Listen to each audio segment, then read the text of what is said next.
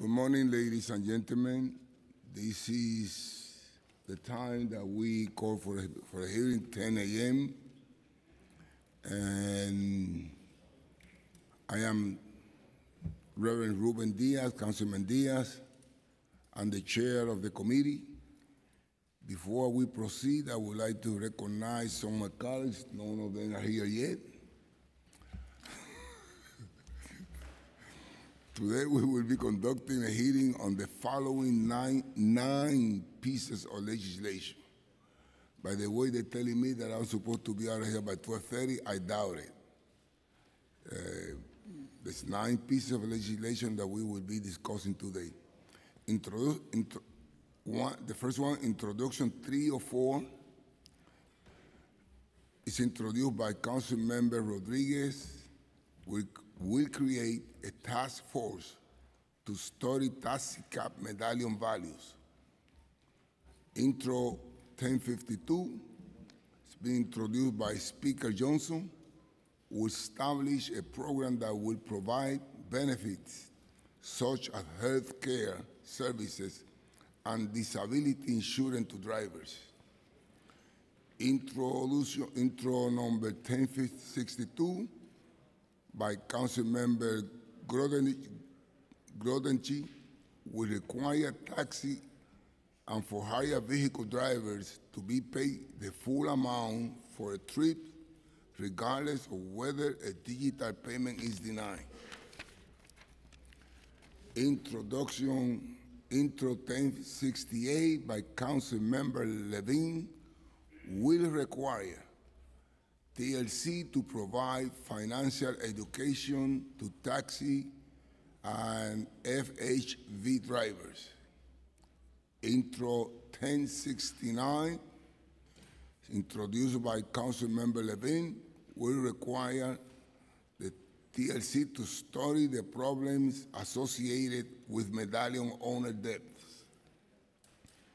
Intro 1070 by Council Member Moya will require transparency and other rules in relation to the leasing, rental, and conditional purchase of a hire vehicle.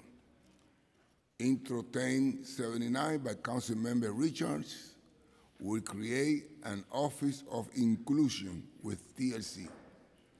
Intro 1081 by Council Member Salamanca will establish driver assistance center that will provide financial and mental health counseling and referrals to drivers. And finally, Intro 1096, which I have sponsored, will require high volume for hire services to affirm that they will not take automatic deduction from drivers' earnings to make payment for the rental, lease, or purchase of a for-hire vehicle. These the 9 bills that we are considering today build upon the work that we have done recently to bring much needed reform to the for-hire vehicles industry in order to level the playing field and help drivers across the board earn a decent living. I am very proud of the work this committee has done over the last several months and look forward to working with the Speaker, my colleagues here in the Council, the TLC, and all of the various stakeholders. I am waiting for the Speaker Johnson to come up. He's going to be here today. He's on the what? It's not saying right yet? Oh, it's coming. Should I wait? Should I wait? It's on the subway. But then, ladies and gentlemen, while the Speaker is here, when he comes here, I now invite none of my sponsors are here to deliver their opening remarks, but the Commissioner is here. Commissioner is here today. And I thanks Commissioner, the Tax and Levy Commission for being here today. Really, do we know how long the speaker will be? The speaker is 5 minutes away. 5 minutes away. I'm going to hold the meeting for 5 minutes until the speaker gets here. He's the boss. So,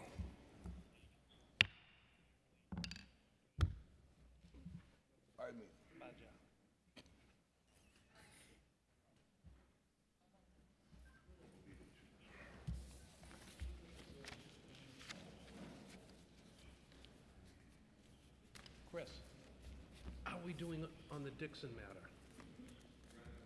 Huh?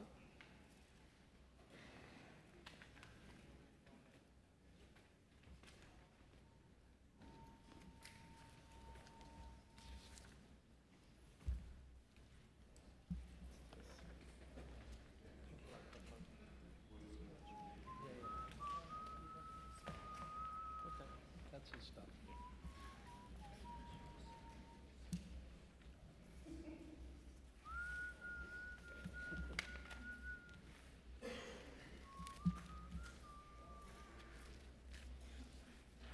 They opposed the bill too.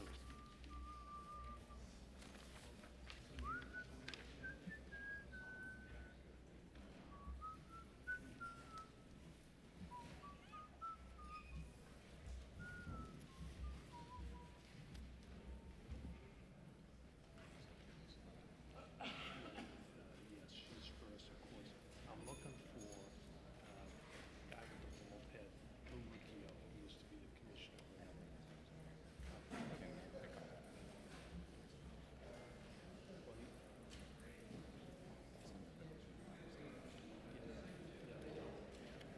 And they want us out of here by 12:30. She's not the only one from the administration. We're gonna have testimony from the other agencies that are affected by this, like, I'm going to be here until we finish. of course, No but it's rushing just, anything. it's impossible. Okay, excellent. Mira, Sergeant.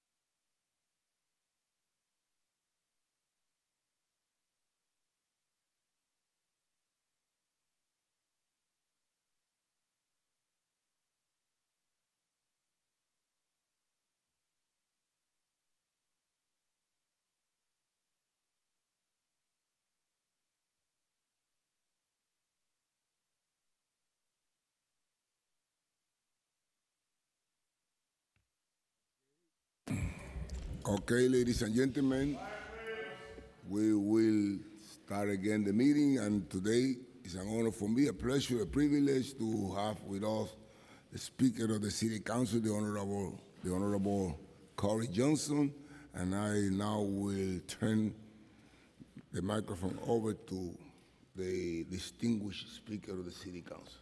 Thank you very much. Thank you, Chair Diaz. Good morning. The New York City Yellow Cab is iconic. It's one of the most recognizable symbols of New York City, and for years, the story of that industry was widely one of enormous success. It was a ladder to the middle class for generations of New Yorkers, including many immigrants whose introduction to American life began behind the wheel. If you look at classic old pictures of New York City, chances are you're going to see yellow cabs. That's how much people associate the taxi industry with this city. But things, of course, have changed rapidly, which is why we're here today. 5 years ago, New York City yellow cab medallions were going for over $1 million at auction, and their rate of return was outperforming Standard & Poor's. That, of course, is not the landscape that we are in today. The industry, which was once dominated by yellow cabs, has been upended, in large part due to app-based cab service companies.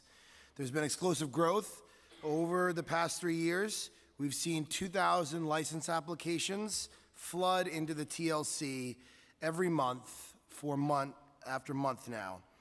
We had 65,000 For-Hir vehicles on the city streets in 2015, and today there are now over 100,000. None of this happened in a vacuum. There has been a very human toll that has been exacted by these changes. The people who relied on driving a cab or a black car for their livelihoods found they no longer could. They're swimming in debt, working longer hours for pay, and many of these people are immigrants and many are living in poverty. The American dream has turned into a nightmare for many of them. Most tragic, we've seen some drivers who have taken their own lives.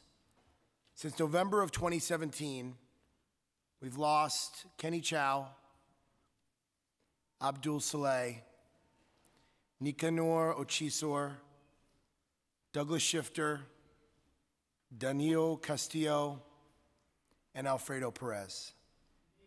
I say their names every time I talk about what we as a council are doing to protect drivers, because I do not want them to be forgotten. And I don't think I'm alone in saying these 6 tragedies served as a wake-up call to many of us. The City Council acted. We passed a law placing a pause on the issuance of For-Hir vehicle license, with the important exception of wheelchair-accessible vehicles, because we want as many of those in the streets as we can get. With that law, we can better examine the changes taking place now, while also ensuring all New Yorkers have access to For-Hir vehicles. We also required the city to set a minimum payment for drivers working for high-volume For-Hir services. It's the right thing to do, considering all the financial turmoil drivers have been facing. And I'm proud of that work, but I'm also a realist and consider myself an honest broker. So I can say here today that what we did wasn't enough. Our work is not done.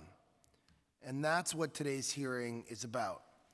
There are still issues that we need to address in the For-Hir vehicle industry.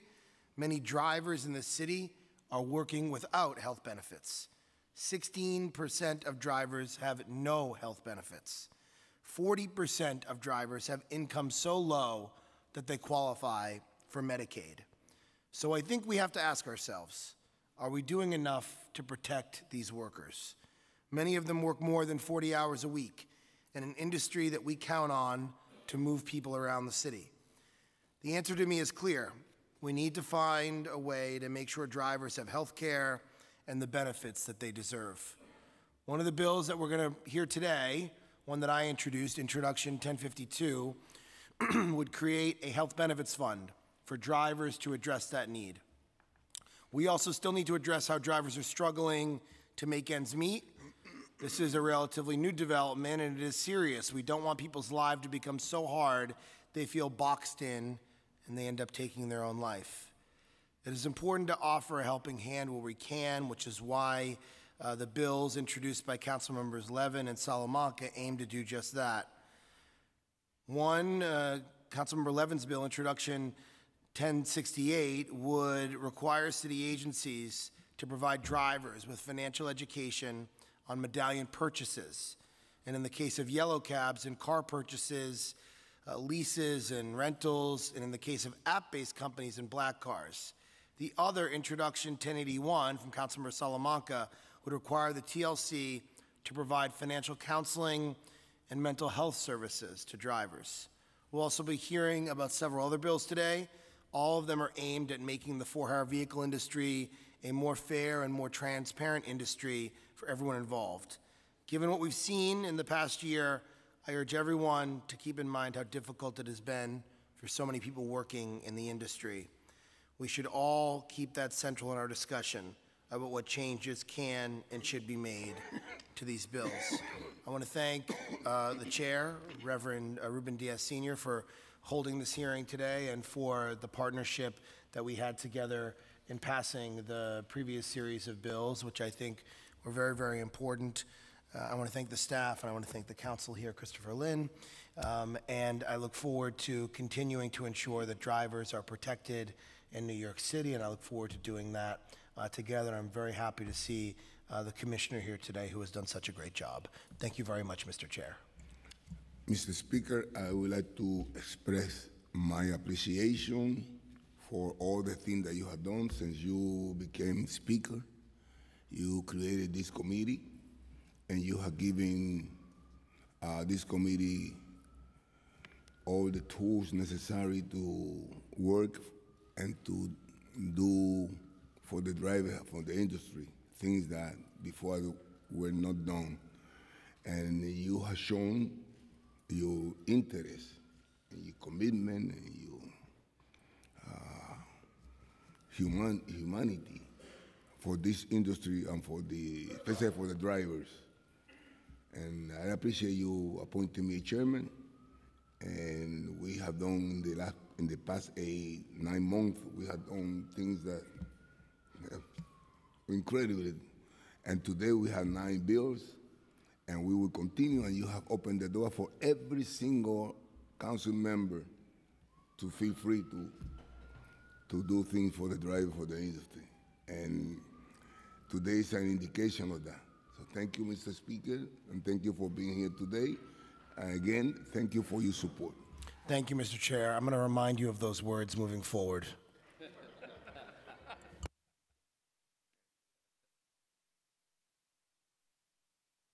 Okay, now today, ladies and gentlemen, I don't know if one of my colleagues are here. One of them, none of the sponsors are here today.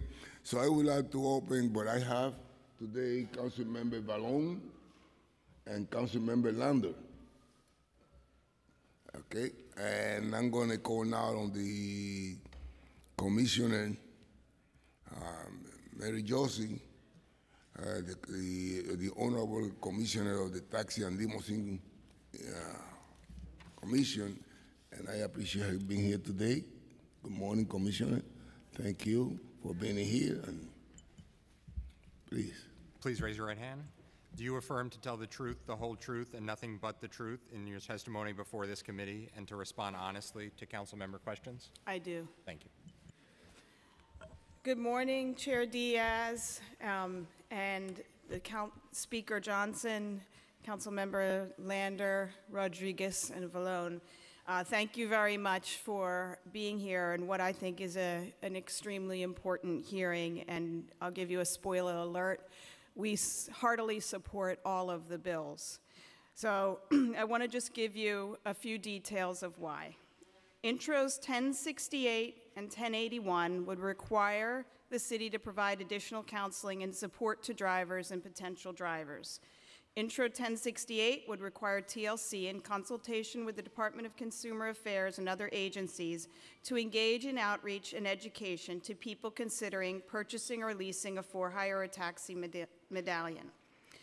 Outreach and education materials would describe the common terms involved in vehicle and medallion transactions and be translated into most spoken languages.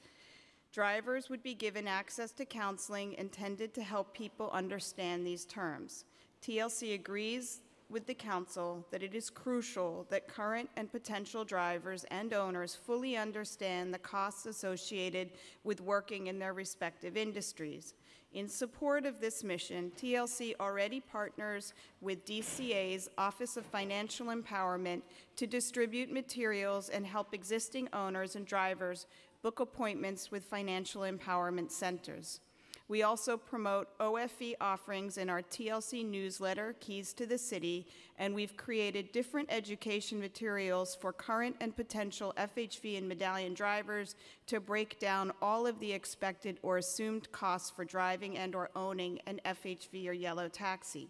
Additionally, our driver protection unit helps drivers by providing agency attorneys to assist them with predatory or illegal leasing arrangements or other financial disputes. We look forward to continuing our partnership with DCA and expanding our financial education outreach. And I'll note many of the flyers that I'm talking about, I've brought copies of here, so please feel free to take them. Intro 1081 would require TLC to establish driver assistance centers to provide services and information for drivers and vehicle owners, including information on mental health services and referrals. On a daily basis, TLC conducts this crucial driver outreach through our external affairs team, which handles emails and calls from drivers daily, in addition to many driver cases referred by elected officials. As you know, Chair Diaz, members of this team have worked closely with your legislative assistant, Jenny Mejia, to help over 300 drivers understand the TLC process and regulations. And this work is only one component of a citywide outreach strategy meant to reach as many drivers as possible whenever they have questions or concerns. TLC goes into the community to meet with drivers at events organized by other agencies such as Small Business Services and Community Affairs.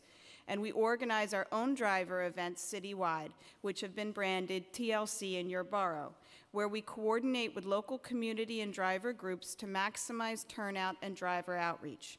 TLC has hosted events in all 5 boroughs, frequently in neighborhoods populated with many drivers or at religious centers frequented by drivers. Our next TLC in Your Borough event will be at the Bronx Lebanon Hospital on September 25th. We work closely with Thrive NYC to increase awareness among drivers. Our external affairs, enforcement, and licensing teams, that's almost 250 people, have all received mental health first aid training from Thrive NYC. And we provide information about the city's mental health resources directly to our licensees at all our events as well as in our monthly newsletter. So far, we have co-hosted 4 events with Thrive, and on September 21st, we'll begin monthly meetings at houses of worship with a meeting at the Bangladeshi Muslim Center in Kensington. We're excited to continue this partnership to reach as many drivers in need of these services as possible. TLC supports these bills and applauds Council's recognition of the importance of a strong and substantive outreach targeted to drivers' needs. Intro 1052 would require TLC to study the feasibility and cost of providing certain benefits for drivers, including medical care, mental health care, vision, disability insurance, sick pay, and to recommend to the Speaker which benefits should be offered. The bill would also require TLC to establish a program to administer those benefits. After determining the overall program costs and determining how to fund such a program. TLC supports the goal of providing benefits to the city's hardworking TLC licensed drivers. As you may know, 5 years ago, the TLC established a driver benefit fund for the same reasons the Council is considering one today. The fund was struck down because a court found that its creation exceeded our agency's jurisdiction. And although there are certainly complex federal and state laws relating to health care that need to be considered, today's bill addresses that challenge to our jurisdiction, and we're excited to restart the efforts to bring health care services to drivers. Today, there are over 180,000 drivers, so the effort to determine how best to structure that benefit fund for all of them will be very different from what it was in 2012 and take considerable time, more than is currently allotted in the bill. It will also require expertise that is beyond the TLCs, and we look forward to working with Council on a timeline to ensure a comprehensive study and partnering with our sister agencies with the necessary expertise and experience. Intro 1062 would protect drivers against being charged when a passenger credit card transaction fails, so-called chargeback. In the event of such a failure, base technology systems providers, agents, or medallion owners must cover any charges, and there's a penalty of $250 to $500 for each offense. We agree that drivers should not bear the burden of technology errors over which they have no control, and we support the intent of the bill. Intro 304 and 1069 focus on the current state of medallion owners. So I want to highlight, for some context, the steps TLC and the City Council have taken. City Council created one universal TLC driver's license so drivers can more easily move between sectors, and this has enhanced earning potential and widened the pool of drivers for both sectors. TLC recently approved the Flex Fare pilot that allows taxi apps to quote an upfront fare to passengers. This gives taxi passengers the same benefit that For-Hir vehicle passengers have: ease of smartphone hailing, access to upfront pricing, and seamless payment. TLC has extended vehicle retirement periods for taxis and significantly expanded the pool of vehicles that can be used as a taxi cab. Additionally, TLC pilot allows taxi owners to lease to drivers on a commission basis rather than a fixed lease payment. TLC has eliminated the owner must drive requirement so that independent medallion owners have greater flexibility to drive. The council eliminated the distinction between the independent and corporate medallion and also lowered the transferred tax from 5% to 0.5% to reduce expenses associated with medallion transactions. And this year, TLC launched citywide accessible dispatch, which allows taxi drivers to receive not only the metered fare for the trip, but also dispatch payments to compensate for time spent traveling to the pickup point and assisting passengers. We continue to work with the MTA as they experiment using taxis for Access-a-Ride, and these are some of the steps that we've taken to support the medallion industry. Intro 304 would establish a task force to study taxicab medallion values and the impact of taxi medallion sales on the city's budget, and within 6 months make recommendations to increase the value of taxi medallions. We support the effort, as I've testified before on Intro 304, which was numbered Intro 963 in the previous session, and as I said last year, TLC always supports developing new ideas to help our licensees, and we're interested in hearing new proposals for additional steps the city might take. Intro 1069 would require TLC, in consultation with the Department of Finance, to study the problem medallion owners with excessive debt due to the decline in medallion values. The bill would require the study to be completed by June 1, 2019, after which the TLC would consider the findings and determine any appropriate actions, which may include identifying organizations that may offer assistance, including financial assistance to medallion owners. Unfortunately, the city's access to information about the extent of a medallion debt is limited, and this may hamper review of these issues, and the interplay of state and federal finance laws may limit the tools the city can employ to address challenges associated with medallion debt. So we will continue to work closely with the council to determine the most effective way to review these issues and support owners. Intro 1070 would require TLC to promulgate rules regarding For-Hire vehicle leasing, rental, lease-to-own, and conditional purchase agreements. TLC would be required to consider mandatory disclosure requirements, consumer protection practices, and setting caps on the amounts payable under these agreements, for example, deposits. We also support the financing limits proposed in Intro 1070, as we've long recognized the need for protections in this area, and since 2012, we have regulated the conditional purchase of a taxi vehicle. The city has jurisdiction over vehicle leases to drivers when the individual or company leasing the vehicle is licensed by the TLC. What we cannot currently do is regulate the entity that's not licensed by us and that provides vehicles and financing for TLC vehicles. So we'd like to explore with Council how Intro 1070 could be amended to grant the city that express authority. Another approach may be a requirement that only vehicles that are financed according to specific criteria may be licensed by the TLC.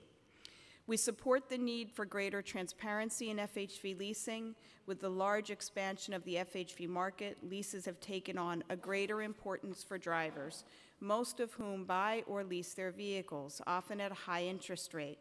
TLC fully supports shedding more light on these agreements so that drivers better understand the risks of leasing or purchasing. TLC has proposed transparency rules for an October 3rd hearing that will require several new protections, including that FHV leases be written in plain language and that they specify all costs to drivers.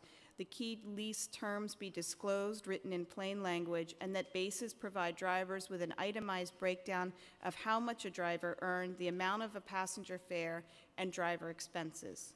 Intro 1096, which we received a few days ago, would amend Section 19548 of the Administrative Code. It was enacted last month and creates a new category, the high-volume for-hire service category.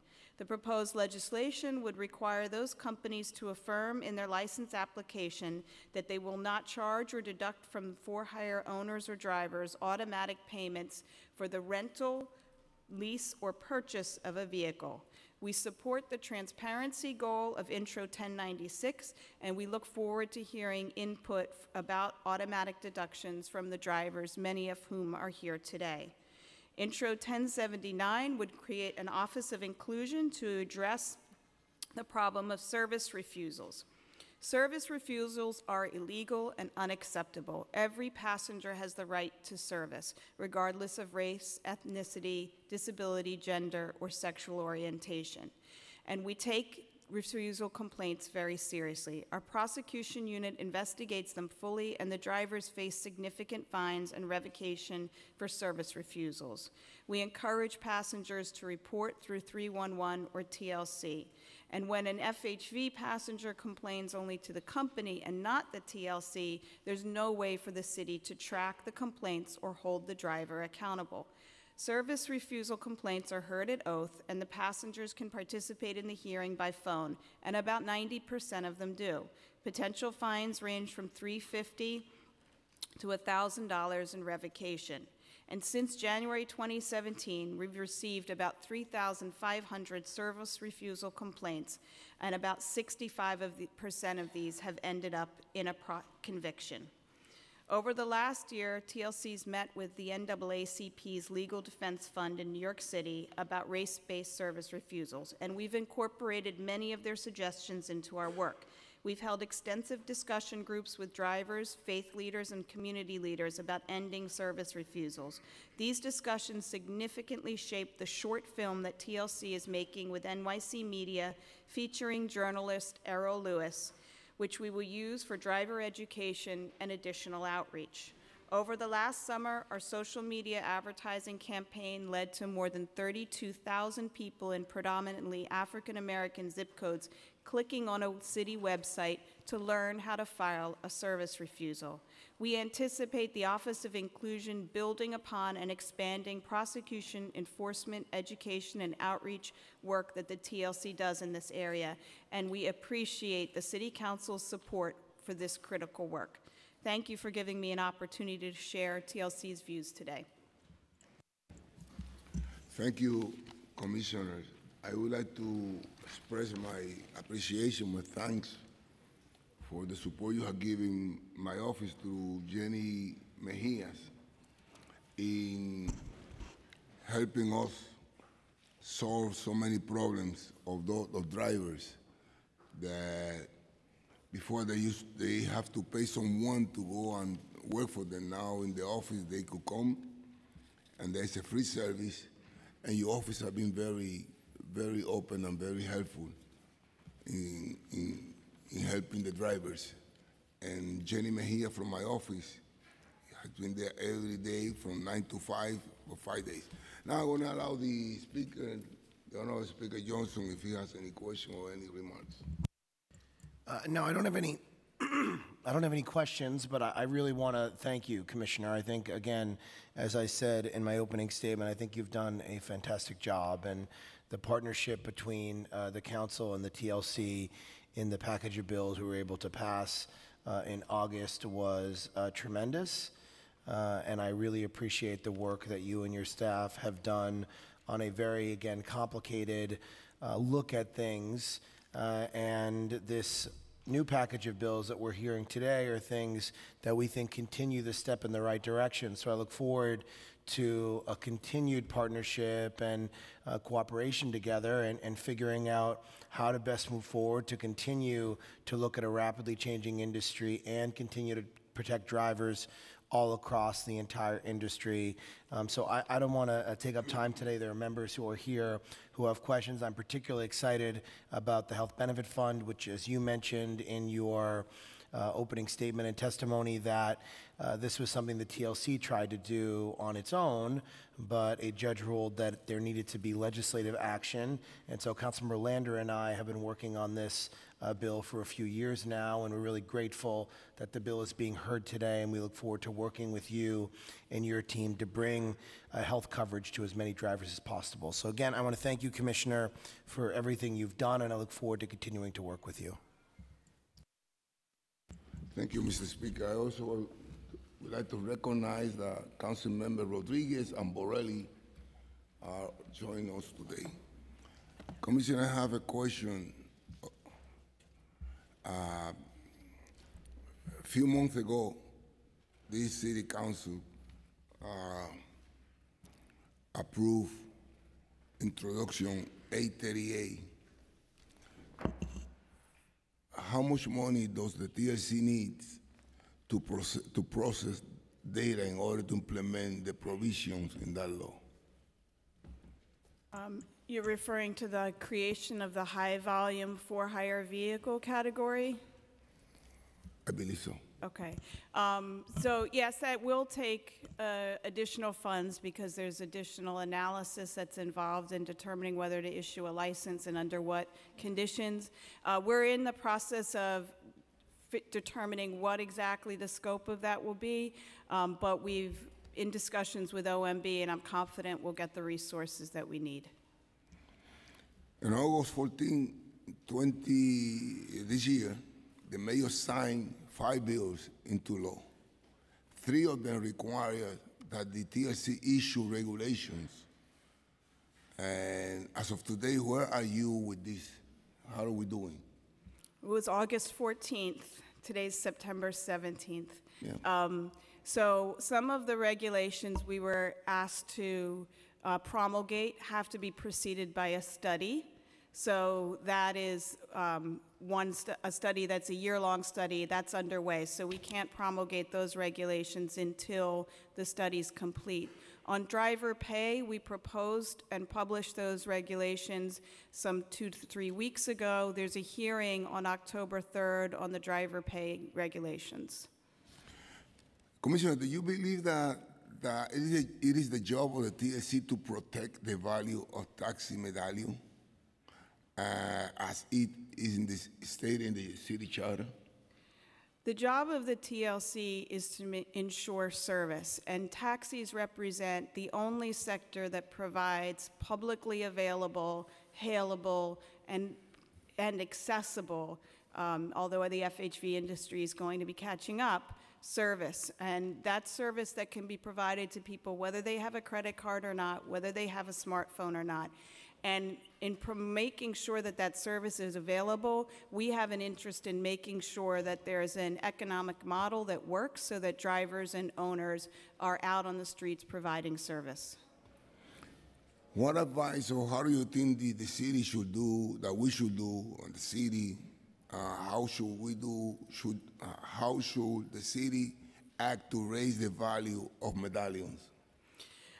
The bill contemplates consultation with the Department of Finance, and I think that is the exact right direction because of the things the TLC monitors on a daily basis, it doesn't include financial investments and some of the ways to improve them or to tackle things like debt. So I look forward to getting the input of the experts in that area, the Department of Finance, to answer out questions just like what you've posed. I'm going to switch to the to introduction 1052, the health benefit bill. Is health insurance a compelling need for taxi medallion owners? It's a variety of issues. So most drivers are independent contractors. So some may have health insurance, but a significant portion do not. Some may have some coverage, but it's not adequate. When we looked at the Health Benefits Fund in 2012, one of the biggest complaints that we got, and it wasn't just a complaint, it was a real-life situation, and in some cases a life and death situation, is when drivers are injured or fall ill, the workers' comp and unemployment sometimes is either not available or inadequate to bridge the time that they're out of work, and they have no other way for earning money. We, in July, lost, I think, a very important voice in the taxi industry, Beresford Simmons, and he is unfortunately an example of somebody who was often ill and couldn't support himself because he couldn't drive his taxi, but there was no other disability payments that were available to him. So I think that still remains a big issue for drivers, what to do when you're unable to drive due to a health crisis, whether it be on the job or not. And I think what makes the situation more complex today is in 2012, we were looking at about 30,000 drivers. Today, the pool is 180,000 drivers. So not only has that pool grown, but the complexity of what their different needs are has grown. So I think this study will be extremely enlightening. It will have to be very comprehensive so that we identify what exactly are the benefits that drivers need, how much that costs, and the best vehicle for funding it. Yeah, this is, we all agree that health insurance for drivers is a must, but reading your statement, you say the fund was struck down because a court found that its creation exceeded our agency jurisdiction. That was, when was that? In 2012, actually the decision came out in April of 2014. Under the charter, the city charter that defines the TLC, which is the agency's jurisdiction, we can oversee with broad authority over for-hire vehicle transportation, setting licensing standards, how for-hire vehicle interacts with public transportation, but the court felt because the charter didn't also say and the health and welfare of drivers, that we lacked the jurisdiction to promulgate rules to support a health care fund. The bill that's introduced today that we're having a hearing on would, in essence, give TLC that authority. So,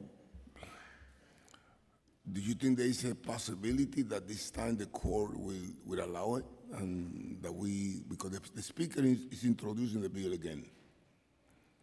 Do you see that it will go through the court, or it will happen the same thing I certainly expect that any driver health care fund will be the validity of it will be litigated, because on many TLC policies that are of significant change to the industry, litigation follows.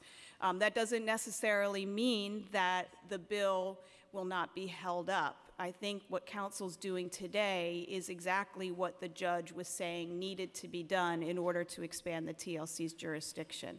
But luckily, we both have the benefit of your counsel legal team, our law department, and our city ledge teams to make sure that it's done right and that it does withstand any challenge, which I'm sure will come. I would like to see you, to hear your personal opinion. Do you think this have a future, or do you think this is an exercise of future again?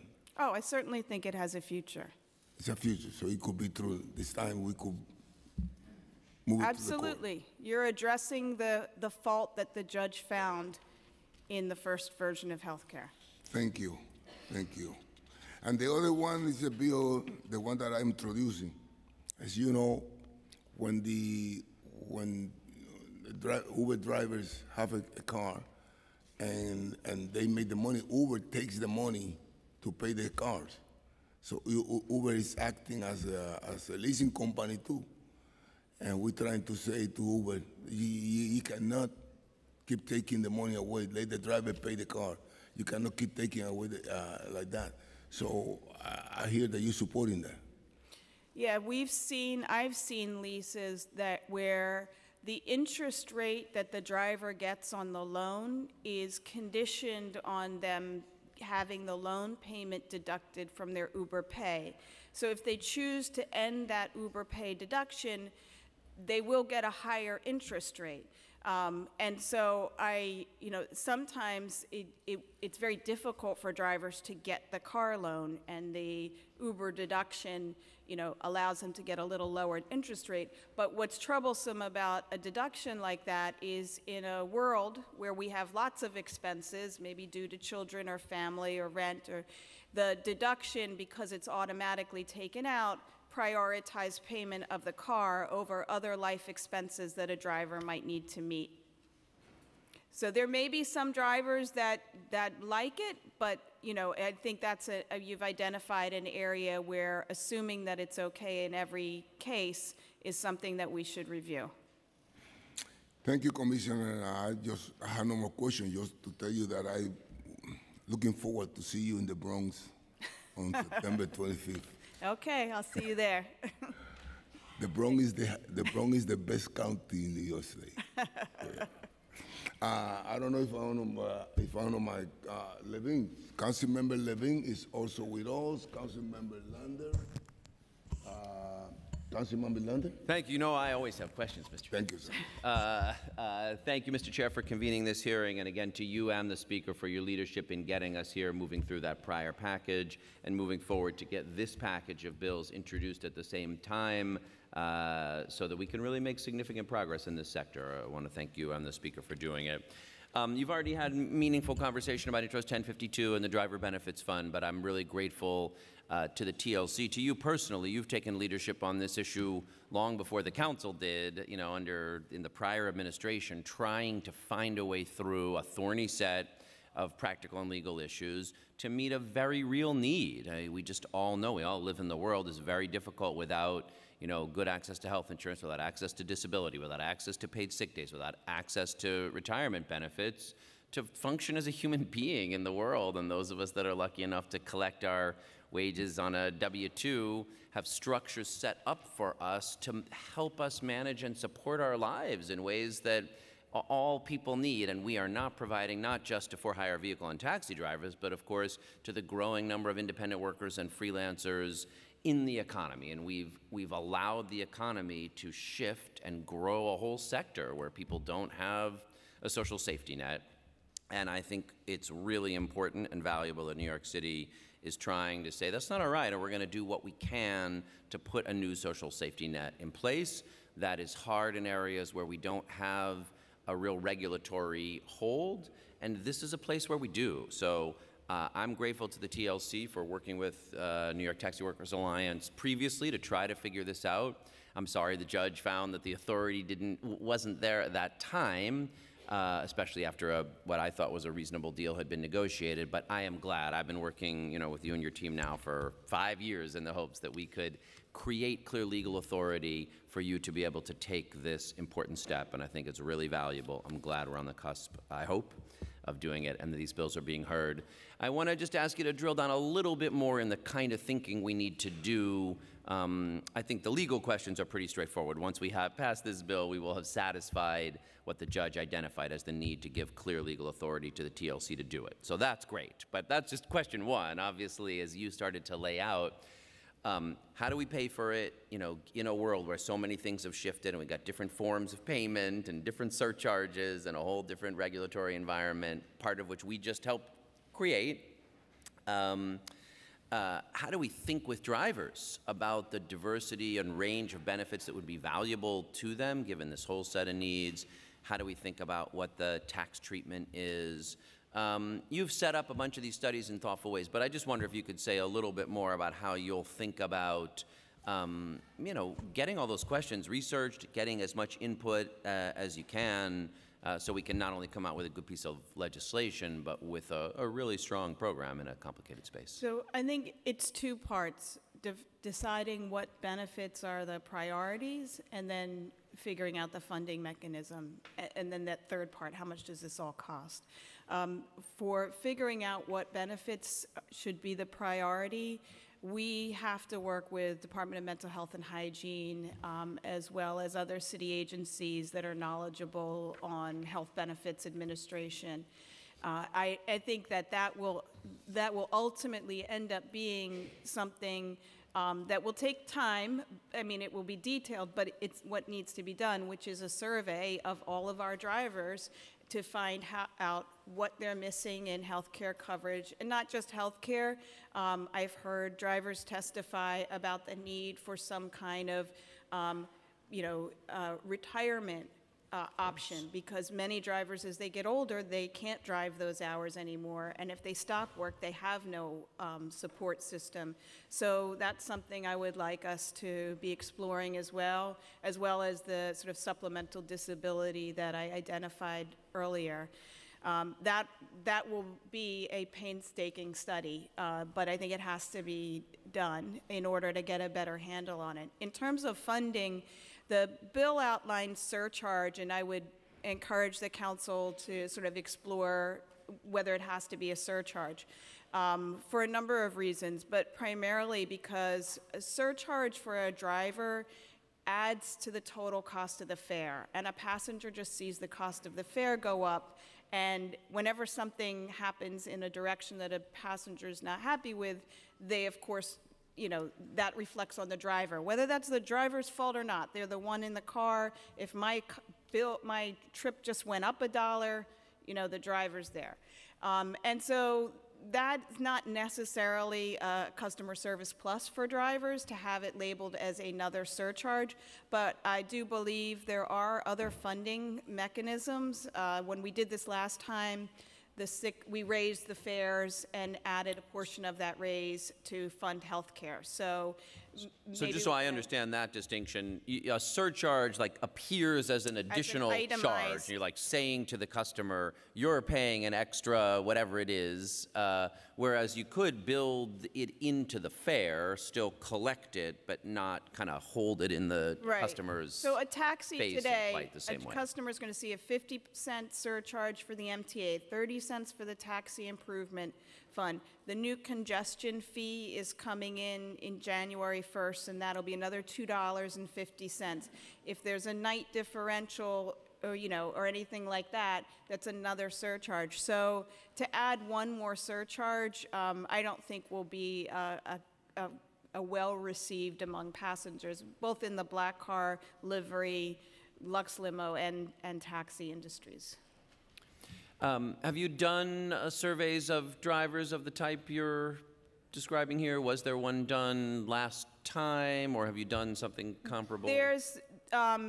There's been more informal than I think is required here, but what we did last time was, I think, much more focused, and again, the group was 30,000, more easily identifiable, and so it was, I think, easier for us to get a handle on what we could provide, and because it was funding not a specific health care provision, it was a little easier for us to sort of not master, but provide the framework for getting that going. But I have full faith that we will get to the bottom of what really, I mean, it's not an unsolvable problem. It's just a question that we need to take the time to answer correctly. And then my last, I mean, this is maybe more a suggestion than a question, just in addition to folks in the TLC universe, drivers and stakeholders, to Department of Health and mental hygiene, it seems to me that the set of questions around independent worker benefits and incentives for them, you know, these questions of might there be favorable tax treatment for some uses under existing state or federal law, or could there be? Some of the thinking Freelancers Union has been doing, some of the thinking our own Office of Labor and Policy Standards have been doing. We should just really, you know, we're at the cutting edge of something that I think is important and is going to have a lot broader future in thinking about what portable benefits look like more broadly for independent workers. And it could be a model for other jurisdictions if we get it right. So very good. We need to. Thank you very much again for all your leadership on this. Thank you, Mr. Chair. Thank you, Council Member. We have been joined by Council Member Constantinides. To all my colleagues, I have about 50 people that would like to testify today.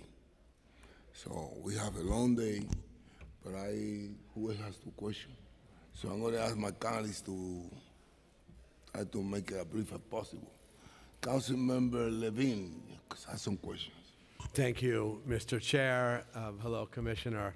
I'm pleased to be lead sponsor of Intro 1069, which you referenced in your opening remarks, and would direct the city to conduct a study of the problem of excessive medallion debt. And this committee has covered this topic extensively. The enormous human toll that is taking on particularly independent drivers who have sunk their life savings into this asset. And the public, unfortunately, probably identifies taxi ownership with people like Michael Cohen, who are going to do just fine. They don't need our support. But there are thousands of driver-operator owners who are suffering enormous hardship after having bought an asset because they had a guarantee from the city about its underlying worth. And we can and should debate who's responsible for the collapse of this asset, but we cannot debate who the victims are, and those are deeply sympathetic New Yorkers, predominantly immigrant, working-class people who are facing the financial abyss because of the collapse of this asset. And I think we owe it to them to explore solutions, to find a solution, and to do it quick. Not to wait years and years because people's lives are on the line. You, in your remarks in response to this bill, I think, cited a number of concerns and obstacles. One is that you feel we have inadequate information. Does you mean we don't have enough information to identify a solution today, or that we lack information sufficient enough even to conduct a study of solutions? I think today we do not have a good understanding of what the whole universe of medallion lending, I mean, actually individual medallion lending, I'll put the corporate aside for the moment. And that is because when we do a medallion, we authorize a medallion transfer, we don't see the underlying loan agreement, and we don't know the terms, we don't know if there's other collateral attached. Ideally, we would get a full picture of, so for example, how many loans fall in the 800,000 to 400,000 category, how many loans fall into the 400 to 200, what were the refinancing terms, is there other collateral attached to that? And I think that would all be very important to understand how best to work out debt relief on a very broad, and I am not an economist or a banker, so I get to say this. You know, my sort of broad overview is that banks should, they have two choices right now. They can, you know, try to get as much as they can out of the borrowers and then foreclose on the loan, which is not a happy ending for anybody. Or they can what I would call right-size the loan, which is look at what medallion owners can actually bring in today, and yes, they'll have to give up part of the of the loan. They'll have to reduce the principal, but they will also be able to continue a relationship with the borrower, and the borrower will not be in sort of, with nothing. The borrower will still then be able to continue doing what they've been doing for decades in many cases. And so that takes that takes a haircut on the bank's part, but it does provide a more long-standing solution for the medallion owner and really the bank too, because then it is a viable loan. It is no longer a loan that they can't collect on. Well, I'm all for banks, and there's also a lot of non-bank lenders here, credit unions and loan funds. And I'm just lumping them all Yes. together. I'm all for all these lenders showing flexibility in a way that avoids the lose-lose that you described that a foreclosure is. I think we'd be naive if we thought that was going to happen. That's why I said I get to scale. say this even though I'm not a banker. And it's incumbent on the public sector, I think, to figure this out. Other cities have explored some sort of bailout mechanism. I think New York City should as well. The obvious solution is that it could be financed out of the app-based business because it was the rise of the apps which have brought upon this crisis.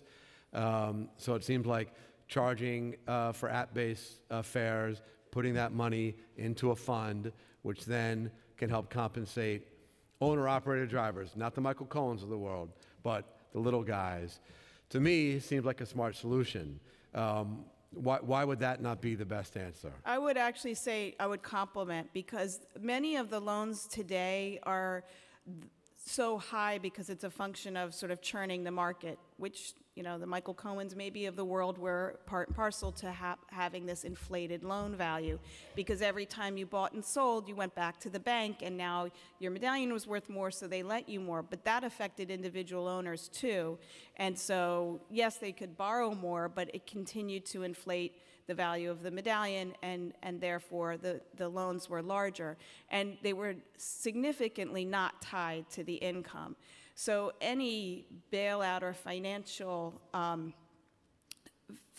assistance should also be accompanied by making those loans in line with what somebody can earn, because they are often out of line today. And I think that combination would actually be the ideal combination. Yes, the lenders deserve plenty of blame, but again, I think we need to find a pool of funds to help ease the pain on these individuals who did nothing wrong, played by the rules as they were established for generations. And the obvious place to look for that money are the app-based services, which have driven the collapse of this asset. And I would hope that the study of this legislation would mandate would explore the feasibility and legality of that, because I do think that's the best solution. Absolutely. And I'm going to pass it back to the chair. Thank you. Councilmember Vallone. Thank you, Mr. Chair. Good morning, Commissioner. Good morning. Should be applauded. Once again, you are handling the hearing on your own without a litany of staff to your left and right, which almost every other commissioner does. So thank you for that. Studies are, I'm always a big fan, I think we all are, of trying to get a better gauge of the industry and seeing how we bring protection and parity. So I think the City Council's bills for that are important. As we go forward, I think might help, what is in existence today on the state level for state and insurance protection, workers' comp insurance, versus what the driver's fund will create to fill the gap as a safety net? Because we also want to try to avoid duplicity and any extra cost if we don't have to. Yeah, I think that's an important point. And I'll give you what I know from my limited, but we'll certainly consult with the Department of Mental Health and Hygiene, as well as HRA, to get a better understanding and can give you a more comprehensive answer. But what we come across the most is workers' comp, which is what the taxi industry is entitled to under state law. If you're in the livery sector, you have what's called the Livery Benefits Fund, which unfortunately only compensates you if you're hurt while you're transporting a passenger, and if the injury is basically catastrophic, you lose a limb. If it is something less than that, you will not get any compensation.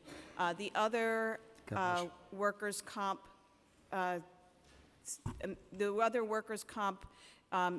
is for the Black Car and Lux Limo, and that's administered by the Black Car Fund, and that also provides full workers' comp benefits, but again, it's while you're transporting passengers. So if it's an off-duty injury or any health crisis, like cancer is certainly something that takes somebody out of work, and you can't sort of pin it down to a specific ride, then those programs aren't of much help to drivers. So then two things. You have places in the industry where there's some, but not enough, and other places in the industry where there's barely anything. Right. So if these were to pass, we're going to provide that net for those instances, or are we going to play a layer over the whole thing? And that's where my concern. Yeah, so I think we'd first have to understand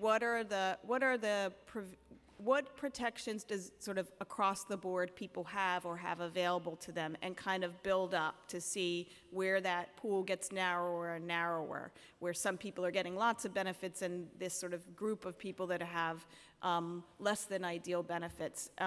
But you really want to be able to give a consistent package to the entire group, especially since drivers move from sector to sector, so they couldn't be hard to have your benefits package change depending on whether you were driving a livery or a yellow. But I really... think we could work around that, because if today two people got into a car accident, if there was a primary insurance, a secondary insurance, a workers' comp insurance, a no-fault insurance, they work it out. There's always one that's primary over the other, depending on if it was at work or whether it was for private use. And I like the idea of providing an overall umbrella, and if there is a more primary insurance, that we don't create that duplicative cost on anyone, the driver, the passenger, the owner, that insurance company will still have the primary role. And I think that's important. I I'm one of invite the you to last be a lawyers in the council. consultant on the study. Yeah, and I think that's important. Would you say there's certain sectors are different throughout the city? Or as you're looking at where the cars are driving in each borough, it's uniform? In terms of what drivers need?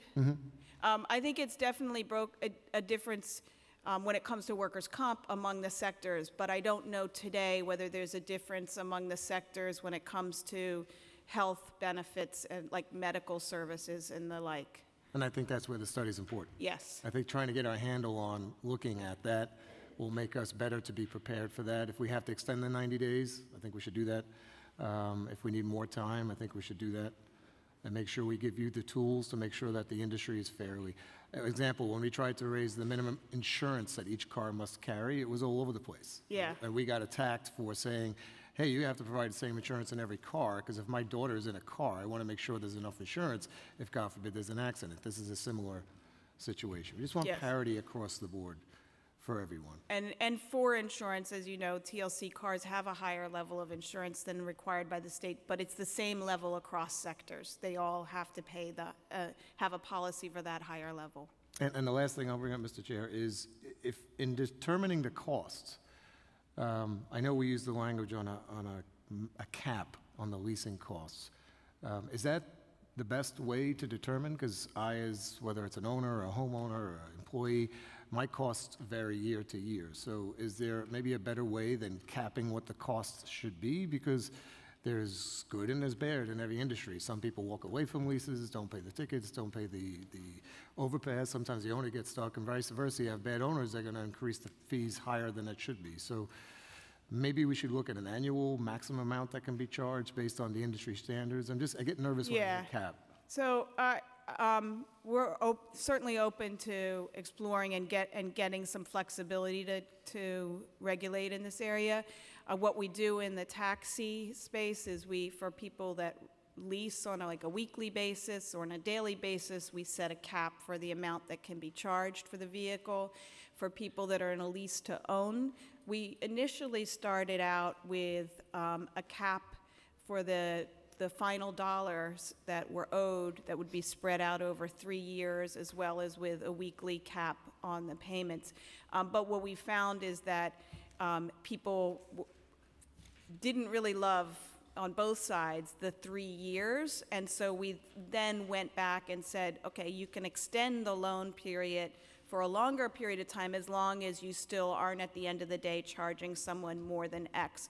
So I appreciate what you say about having some flexibility. That doesn't mean that you're not overseeing that area. It just allows sort of individuals to sometimes customize depending on what their borrowing ability is and lending ability is. Perfect. Thank you, Mr. Chair. Thank you, Commissioner. Thank you, Councilman.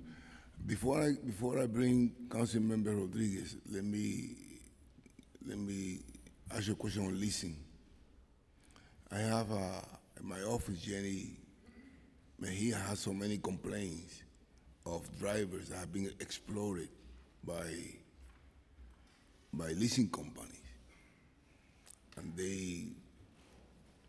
a car that costs $25,000, they end up paying $60,000 And more. and more. So I know, I'm glad you are aware of this. And I need your help to be sure that we could stop this, because it's a big abuse been doing to the drivers. And today we have some drivers that will be testifying. I want to hear testimony on them on those kind of abuses. But I'm glad that you you know what's going on with the drivers and with the leasing company. They're making too much money and killing the drivers. And I use the word killing, not killing physically. I'm killing, that's the word I use when I think somebody being abused. So thank you for You're welcome. concern on that. And we hopefully going to work together to end those abuses. Council Member Rodriguez. Thank you, Chair. I feel that, first of all, thank you, Commissioner, for the great job you've been doing and being in a difficult situation. You know, this reality of the taxi industry is like, it's like a tsunami for those 6,000 individual medallion owners that they bought the promise that we made to them, that if they will invest in medallion owners, they will be able to get something valuable that they could use to get a loan to send the kids to college, to buy the houses. And suddenly they wake up and they saw how the city failed today. So here we are, and as you say, trying to do the best we can in a crisis that didn't happen overnight, that have been happening as a result of the accumulation of, you know, individual and corporation trying to take advantage of the open market society that we have. And it worked, but in these particular cases, we have not been a strong advocate, and we have failed to the industry. So we tried to establish, and we did a universal license.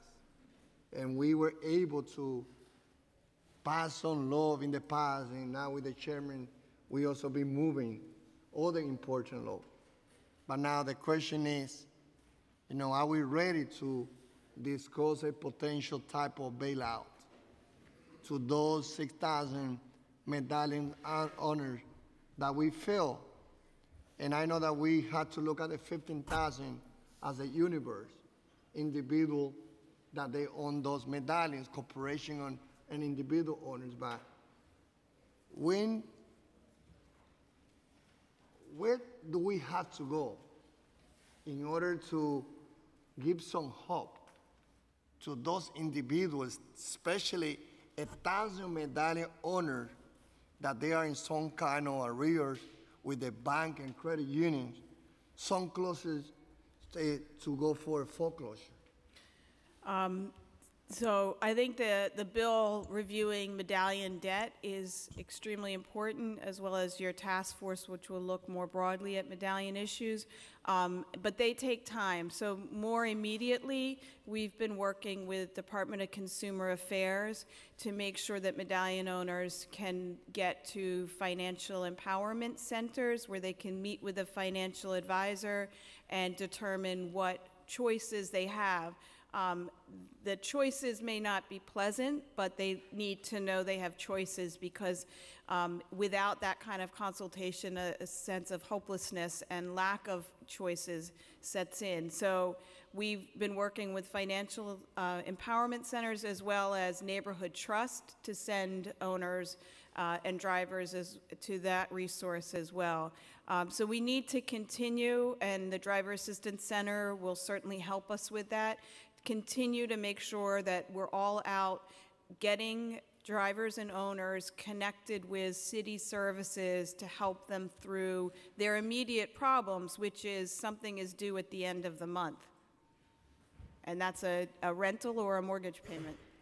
My second question is, can we agree that we created a taxi industry where, labor, black car, they're supposed to be serving in a particular way, but that we also created this industry where we give the exclusive pick up and drop up to the yellow taxi to be the one to be able to provide those services throughout the 5 boroughs.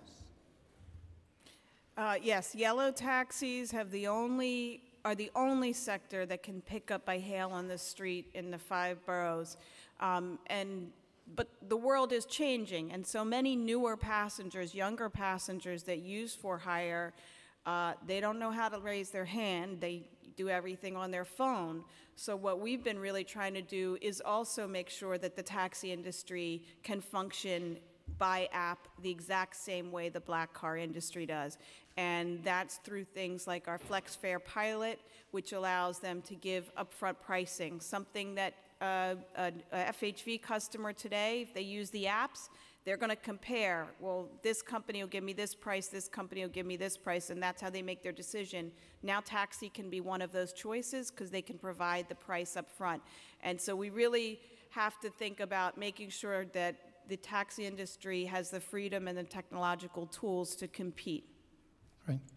Nosotros vamos a ir trabajando con la comisionada, con el presidente de este comité, para asegurarnos de que sigamos identificando leyes que permitan de que los pasajeros tengan buen servicio, pero que también todos los choferes de todas las áreas de la industria también sean protegidos. Thank you. Thank you. Commissioner, I think that we have no more questions for you. I thank you for being here today. You're welcome. We did good today, right? Behavior marks were very high today. Thank you, Commissioner.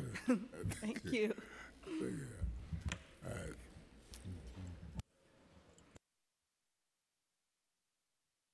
We have been joined by Councilmember Rose. I just want to mention I'm leaving these flyers, but is there a better place to put them so people, drivers and owners can pick them up? In the back? Okay. I'm going to call Elena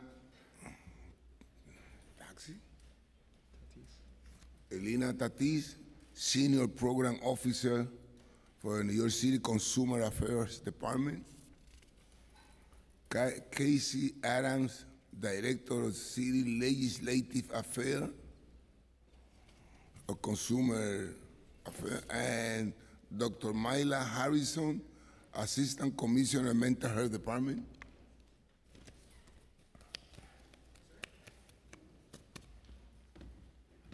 Buenos días. They're going? They were just back. Don't give it back to me. Okay. All right. Okay, now we're gonna call Christine Johnson. NWACP, James Canigliaro Jr., founder and president of IDG, James Parrott, Center for New York City FM, Richard Lipsky,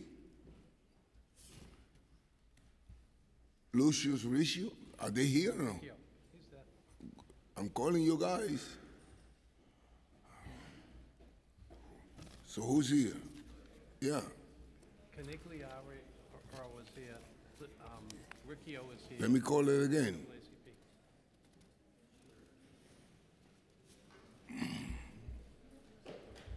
I'm going to call it again. Kristen Johnson is here?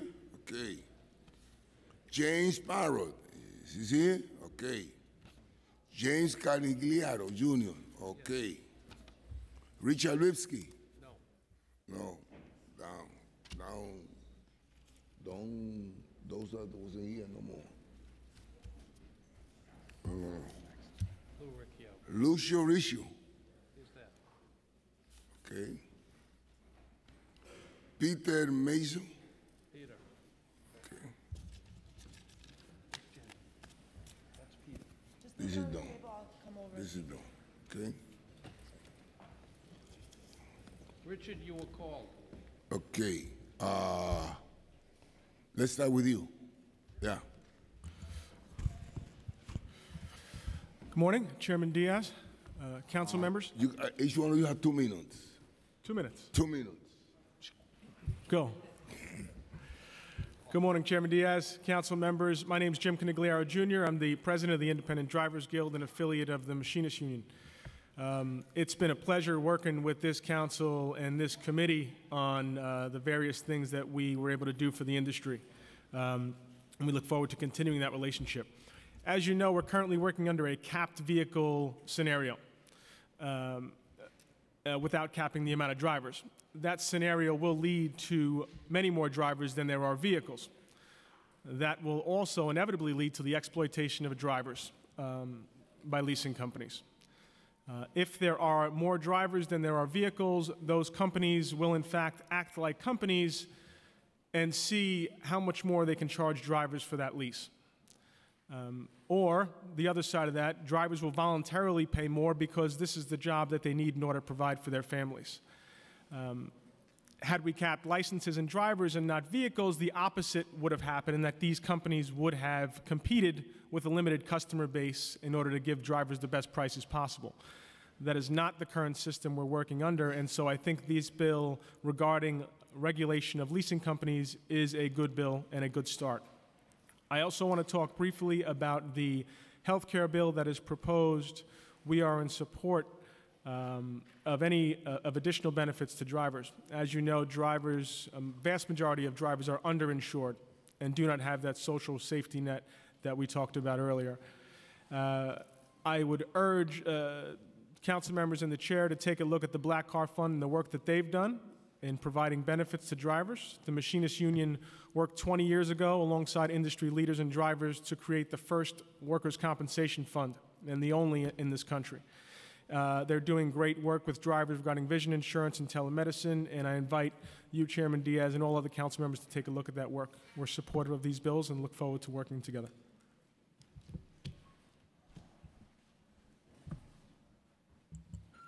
Good morning. James Parrott is my name. I'm Director of Economic and Fiscal Policies at the Center for New York City Affairs. Let me start by congratulating the chair and the entire council on the historic passage of the package of 5 bills in August. I thought that was an excellent start. Today we have another 9 bills, I think, that make further progress in coming to grips with this rapid growth in the for-hire vehicle industry. Along with Professor Reich of the University of California at Berkeley, we conducted the first extensive study of for-hire vehicle driver earnings in New York City. We examined the prevailing business model used by the app dispatch companies. We considered the fact that the drivers are responsible for the bulk of the capital investment that's deployed in this industry, and we found that 85% of drivers had net earnings after operating expenses that were below $17.22 an hour. Intro 1052 that deals with health benefits is particularly important. In our report, we had data on the current health insurance coverage of taxi and for-hire vehicle drivers.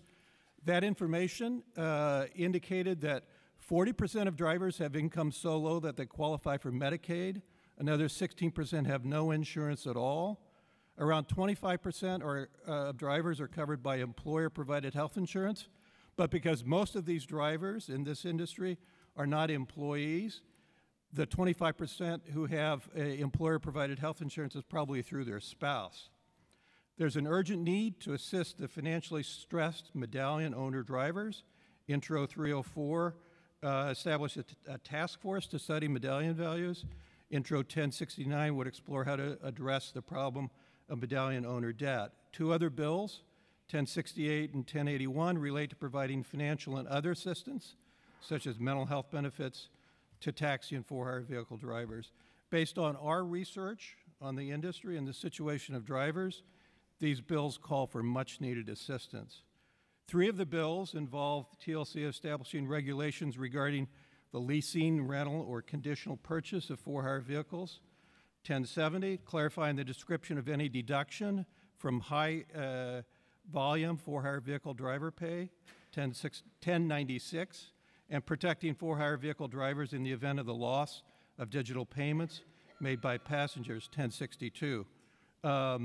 And 1079, of course, establishes a much-needed Office of Inclusion at the TLC.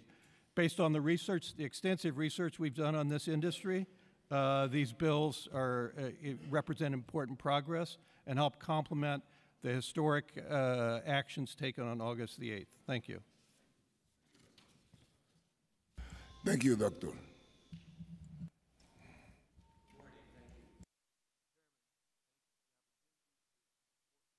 Turn this on? Okay. Thank you for the opportunity to testify in support of the critically important legislation proposed. The very survival of our essential transportation institutions is at stake, and you have addressed that concern with diligence and wisdom. As a former New York City Transportation Commissioner and a former MTA board member, I congratulate the Council and the Mayor for finally placing a limit on the growth of the digitally based for-hire vehicle industry. Without that legislation, the transportation institutions, which have enabled the city to grow and business to thrive, the very bedrocks of our economy, could be weakened to the point that New York City could lose its place as a leading city in the world. I'm especially supportive of the studies you propose. The public needs to understand the damage that is being done and the opportunity that is being missed. I'm hopeful that these studies will return sanity to decision-making in the transportation sector. Although I would like to see, as I have testified before, a limit placed on for-hire vehicles equal to the number of yellow and green medallions in existence, I understand that might be too much to ask. I've also testified that for-hire vehicles are getting away with institutional murder by operating without paying anywhere near their fair share of street space. Yellows and greens pay a medallion fee and then pay about $15,000 per year in taxes and fees. The for-hire vehicles pay about $275. They don't even pay the MTA 50 cents per ride surcharge. Not charging them what the medallion vehicles pay is a missed opportunity to raise the money needed for mass transit and other transportation improvements which are necessary for New York's future. Not only must we bring our current system to a state of good repair, but we need a new subway line for each decade for the next 100 years to stay competitive with other great cities in the world. Where's that money going to come from? Charge the for-hire vehicles what the city charges medallion vehicles. The Yellows have a contract with the city for the exclusive right to spontaneous rides in the Midtown area. That contract, born from the medallion fee and reinforced by the creation of the green cab regulations, has been violated by the city by allowing the new for-hire vehicles into the space without paying and without an EIS. To correct this economic injustice and policy mistake, I propose that the City Council charge any of these new for-hire vehicles a fee of $10,000 per year if they want to pick up in the Midtown area, and a charge of $1,000 per year to operate outside the area. In essence, I want the Council to designate new for-hire vehicles as either yellow for-hire vehicles or green for-hire vehicles. The yellow Ubers, Lyfts, and Vias would pay $10,000 per year, which would give them the right to pick up in the Midtown area and anywhere else in the city. The green Ubers at all would pay $1,000 per year and could pick up outside the Midtown area. They could operate under the green medallion rules. I estimate this would raise $500 million to $1 billion a year. Thank you, sir. I thank you very much for the opportunity. Thank you. Good afternoon, Chair Diaz and members of the committee. My name is Kristen Johnson, and I'm testifying on behalf of the NAACP Legal Defense and Educational Fund. Thanks for this opportunity to testify in support of Intro 1079. I've testified before the City Council twice this year, and we are gratified that the Council took our concerns and those of others seriously. Likewise, we're encouraged by the initiative to create an Office of Inclusion, which we believe has the potential to meaningfully address the widespread and persistent problem in this city of trying to hail a cab while Black. I urge you to vote yes on this bill. So for decades, Black New Yorkers have lived with the uncertainty of whether a taxi licensed by the city will refuse to serve them. Beyond violating the law, these persistent ride refusals are an attack on our dignity. We've worked with the TLC and testified before the Council to try to end these unacceptable denials of service and send a clear message that New York City will not tolerate this discrimination anymore. The Office of Inclusion can play an important role in making transportation more equitable for people of color in New York City. To do this most effectively, we would make several recommendations regarding the implementation of Intro 1079. First, Intro 1079 refers only to the Director of the Office of Inclusion. The office, of course, cannot be effective unless it is adequately staffed and funded. The office should be staffed with a sufficient number of people to perform all of the responsibilities of the office and test new programs, and the staff should reflect the diversity of New York City. Second, the director must be a highly qualified leader. This new office will require someone who will lead with vision, determination, and a strong commitment to fighting racism and all forms of discrimination. Third, we believe the responsibility of the office to compile and report statistics relating to which communities are affected by service refusals is vital. The impact of this reporting, though, will only be as good as the data. We recommend that the data collected reflect both information from drivers and the experiences of people who use taxis on a regular or moderate basis. Fourth, we recommend that the office regularly solicit input from stakeholders in the community. Fifth, we recommend the office study the frequency with which taxi drivers themselves are subjected to discriminatory harassment while on the job. Finally, we recommend that the office explore different measures that could help deter racially biased ride refusals. We urge you to vote yes. Thank you. Thank you. Good morning, Chairman Diaz and members of the committee. I am Peter Mazur, General Counsel to the Metropolitan Taxicab Board of Trade. Our 66-year-old association represents the owners of about 5,700 medallion taxicabs and operates a full-service driver resource center that help thousands of drivers with their licensing issues and offer training classes for 5,000 drivers. We also represent drivers with respect to nearly 3,000 traffic court summonses, handled 3,000 oath cases, and have made more than 300 appearances in criminal court on behalf of taxicab drivers, all without charging our drivers a penny. There are many well-intended pieces of legislation before the Council today, most of which we support. MTBOT has submitted written comments on each of these bills, and we ask they be part of the record, but I'd like to limit my time this morning to address 1052, the health care bill. At the outset, I would say that everyone should have affordable health care available. That includes more than 185,000 taxi and livery drivers who are presently licensed by the TLC. Drivers, owners, and the public all benefit from a healthy workforce. But I must ask if this approach taken in the bill is the best way. The bill would impose an undetermined passenger surcharge to fund an array of benefits. No analysis has been performed to determine benefit costs. In my written comments, I performed an analysis for the taxicab industry, and I estimated that a surcharge of nearly $3 a trip would be required to fund the benefits that would be offered in this bill. On January 1st, 2019, a surcharge will go into effect that will impose a $2.75 additional fare on For-Hir vehicles and $3 on taxi cabs solely to fund the MTA. That agency will receive the equivalent of a one-way passenger fare from nearly 1 million taxi cab and livery drivers each day without having to add a single bus, train, or any staff to move these people. Our drivers get nothing from this, except in all likelihood lost fares as the For-Hir transportation becomes even more expensive and more passengers are priced out of the market. If we add another surcharge, ridership will undoubtedly plummet even further. And how does this help our drivers? Let me just conclude briefly. We do not provide any benefit to our drivers if we deprive them of the income they need to support themselves and their families by continually imposing massive passenger surcharge. We can all talk about providing a living wage for drivers, but this council cannot force anyone to take a taxi or livery if they become unaffordable. With fares expected to exceed $10 before a vehicle even moves an inch, we are fast approaching that point. I believe the best solution is not to destroy taxi driver incomes with another surcharge, but look at other ways to help restore this industry and instill passenger confidence so more passengers can use these means of transportation with... I definitely agree with you. No more surcharges. Thank you. Okay? I definitely agree with you. It's not my bill, but I'm against that. Right. Thank you. And if I can just add one final point, I want to agree with my colleague that we need in any office of inclusion to look at discriminatory practices against all licensees. Thank you, Chairman Diaz. My name is Richard Lipsky. I've been working for the last 2.5 years on behalf of medallion owners. It's been a long period of time punctuated by bankruptcies, foreclosures, and suicides.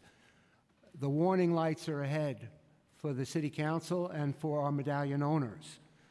There's a glimmer of hope generated, but the fear about the next steps remain. The fear doesn't lie with the City Council.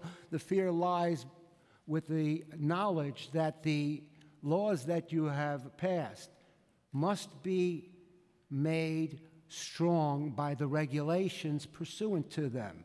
We are not confident, as the Speaker was, with the current leadership down at the TLC.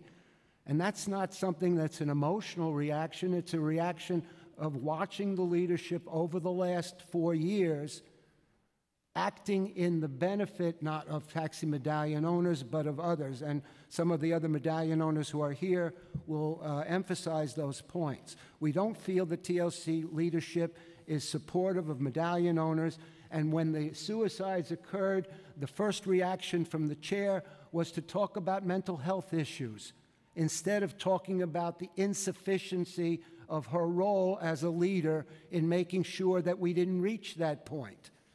We have a letter to the Speaker and to the Mayor that we have already submitted that emphasize this point.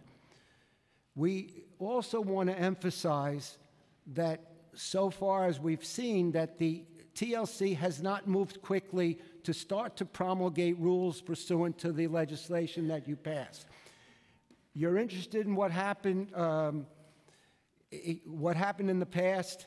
You're interested in medallion values. You need to do two things. You need to have strong regulations. You need to reduce the number of cars.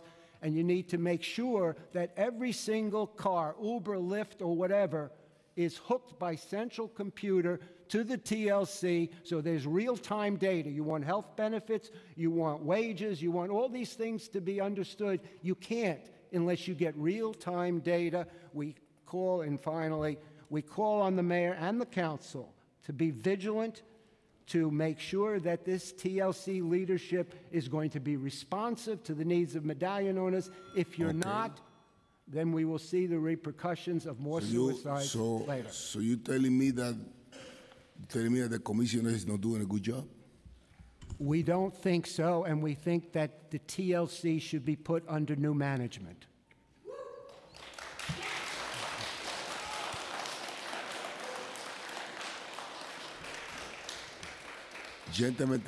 Ladies and gentlemen, thank you very much for your participation.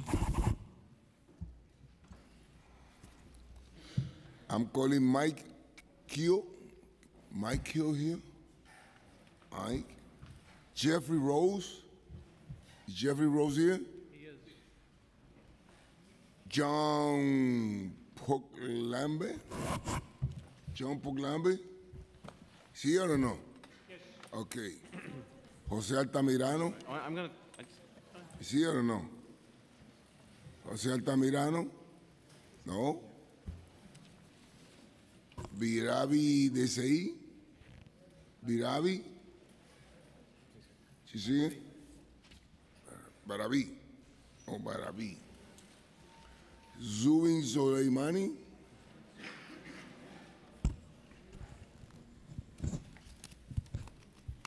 How many you got there? We got to move, ladies and gentlemen. I got to go to the restroom again. Me too.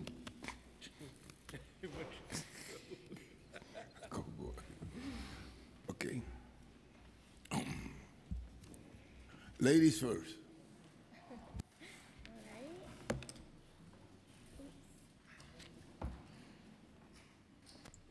Good morning.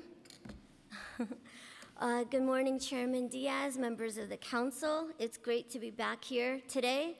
I'm Betavi Desai, Executive Director of the New York Taxi Workers Alliance. We've already submitted to you written testimony in expressing our support of the bills. I mean, of course, almost all of these bills come directly out of our platform, which hundreds of drivers in a unity campaign among app drivers, yellow cab drivers, green livery, corporate black car drivers, we campaigned for months right outside of these halls. And we're really gratified to see this phase two. You know, the cap brought a lot of hope to a workforce that's been in some serious despair. But we know that the reality is the crisis among drivers is far from over, and that all of these bills combined really are a starting point. As far as the Bill Intro 1070 is concerned, it needs to be passed for people like Abraham Lobe, who ended up paying $78,000 on a used car with 30,000 miles on it. People like Muhammad Islam, who paid $69,634 for a 2014 Toyota Camry with 5,000 miles on it. Brother Bahi Antolo, who paid $84,072 for a Toyota Sienna. Sailufu Halaru, who paid $78,175 for a Toyota Sienna. And the list goes on and on. You know, and let's be really clear, these predatory lending practices, they're not because of a vehicle cap. They have been at the existence at the beginning of this sector. In fact, the Federal Trade Commission actually fined Uber $20 million because of false advertising related to its promises of how much drivers could earn and the promise that they were going to get the best financing deals on these vehicles when they went to Uber's leasing partners. It's a sham that's pre-existed the cap and is a direct result of the oversaturation. This bill is something that we won for yellow cab drivers in 2012, and we're looking forward to winning it for FHV drivers today. Thank you. With your help, we're going to do away with that. Yes. Okay, thank you.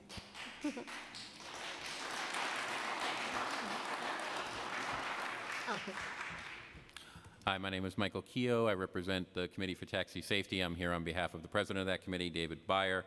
We're just going to confine our remarks to Intro 1052. We've given you written comments. We support the bills, all of them in terms of concept. In regards to 1052, you have heard this before. You've heard it from the TLC chair. You've heard it from the Metropolitan Taxi Board of Trade and others.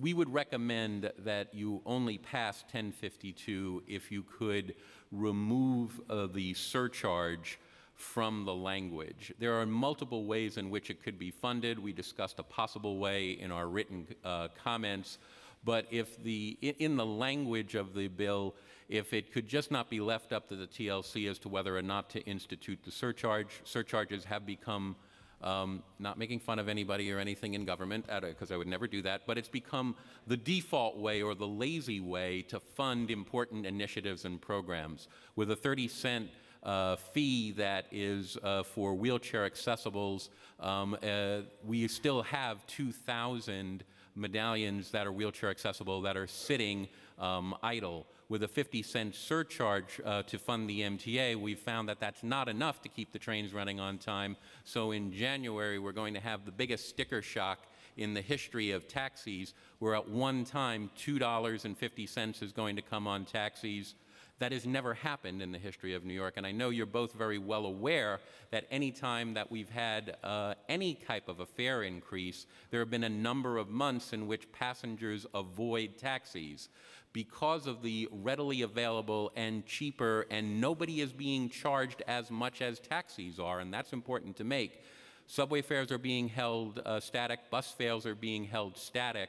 We are going to have, before the taxi moves, even without the health care fee, $5 before the taxi moves. It's too much for passengers, and it won't help us keep these initiatives that you have spearheaded going to help strengthen the industry again, for which we thank you. Thank you. I believe, we all do believe that The taxi driver needs insurance, needs health insurance. That's something that we have to do. We agree. I disagree. I disagree with the surcharge. So, but I want to have insurance for the drivers, the health insurance. That part, I have problem with that part too. It is not my bill. It is the speaker bill. With all due respect, I'm disagreeing with that part too. We totally agree. We think that everybody should have adequate health coverage. Sí, and estoy we think it diciendo should be que- just funded a little differently than the way the bill authorizes. Estoy diciendo que todos sabemos que hay que darle seguro de salud a los choferes que tengan seguro de salud. La pieza de ley es del speaker, él es el que manda aquí. Yo estoy en desacuerdo con la parte de esa pieza de ley que le pone carga a los choferes. Esa no es mi ley, es la de speaker. Con esto me estoy buscando un problema serio tal vez con el speaker, pero yo no estoy de acuerdo ni respaldo la parte donde le pongan carga a los choferes más de las que tienen. Sir? Good morning, Chairman Diaz. My name is John Poclemba. I'm General Counsel to the American Transit Insurance Company. I want to thank you very much for inviting us to testify here this morning. I have submitted detailed written testimony, which we've submitted to your staff. The last time I had the opportunity to testify before the City Council was when I served as the New York State Director of Criminal Justice back in 1987, and we sat here and we discussed the Safe Streets Act and answered many questions. I want to commend what you're doing here, not only to protect the drivers, but also the safety of all the citizens of New York. We're located in New York City. We're a New York City-based company. We insure about 75,000 of the 100,000 vehicles that the speaker was referring to earlier this morning. We have created a network of brokers throughout the city. We have developed a considerable amount of knowledge about the taxi business, the For-Hir business, and all of the issues related thereto. We support all of the legislation that you have put forth here this morning, and we look to partner with you in helping you see that implemented. We've developed a new set of products that we believe that we can deliver all of the services that are required under the bills that we're here today, and do that by working with the drivers as we have done for the last 45 years that we've been working here in New York City. So again, I want to commend you, Chairman Diaz. I look forward to working with you and your staff, and I hope that American Transit can be a partner with you as you go forward. Thank you, sir. Good morning, Chair Diaz. My name is Zubin Soleimani with the New York Taxi Workers Alliance. I've submitted written comments on Intro 1070, but given the large amount of legislation on the table today, I would like to cede my time back to Ms. Desai to discuss some issues affecting owner-drivers, with your permission. Thank you. Intros 304 and 1069, we think, are the other really critical intros of today. You know, Nicanor Ochasor was one of the owner-drivers who had committed suicide during this year. Nicanor was nearing retirement. He watched as his investment whittled down to pretty much nothing. And what he saw was in the twilight of his years, when he thought he'd be retiring after working 3 decades on a cab with his wife, there was no retirement in sight for either of them. Kenny Chow represented a group of owner-drivers who essentially purchased their profession. He had been in the jewelry industry where he lost his job. He then came into the yellow cab industry. Every day he was working to make ends meet, and he saw that get harder and harder. Nicanor and Kenny were pushed to the point of desperation. We hope that there is serious action taken through both of these intros that right now are really about a study, but we all know they need to go much deeper than a study. Owner-drivers need to see a real material difference in their day-to-day life in order to overcome the level of despair and growing poverty. while there's been a race to the bottom across this entire workforce, the thing about owner-drivers is they represent the workers who were in the higher earning and went straight down to become the lowest earning. And there's been no safety net, and it's been a deep slide. And so we hope that through this council initiative, that there's a serious effort to look at things like loans and grants, finding a way to lower interest rates, to extend contracts, and for the city itself to look at finding a way to even, give relief to a certain percentage of these loans in order to stop the foreclosures and the bankruptcies. And lastly, we agree with you as far as the fund is concerned. This is a long time in the making. It really should just be a beginning, especially when people are at this level of despair.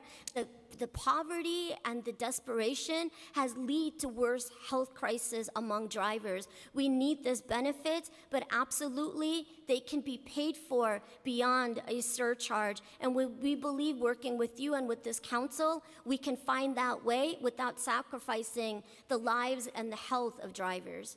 Thank you. Thank you. One of the blessings that I have gotten when I was appointed chairman of this committee is to have people like you guys. Thank you. Okay, supporting and fighting, and because it's not easy. There are some members that will not agree with, so I always need your support to keep pushing the rest of us, because our heart is in the right place, but so keep pushing, keep fighting, keep supporting us. Thank you. Thank you. Sir? Thank you. Chairman Reverend Diaz and members of the committee, thank you very much for the opportunity to be heard on the legislation before the committee today. My name is Jeff Rose, and I'm the president of Laney, the Limo Association of New York. We represent the interests of those for-hire vehicle bases in the TLC's luxury limousine category. Many people lump us in with the other operators in the FHV industry, but there is a crucial difference that separates us from the liveries, black car services, and TNCs such as Uber, Lyft, and Via. The vast majority of drivers in those FHV segments are independent contractors who work with little or no economic safety net. They are responsible for paying the cost of their vehicles, gas, insurance, maintenance, and so on. Few, if any, receive company-provided health insurance or other benefits. On the other hand, the vast majority of drivers in the luxury limousine segment are true full-time employees with all the attendant protections and benefits, whether by law or customary practice.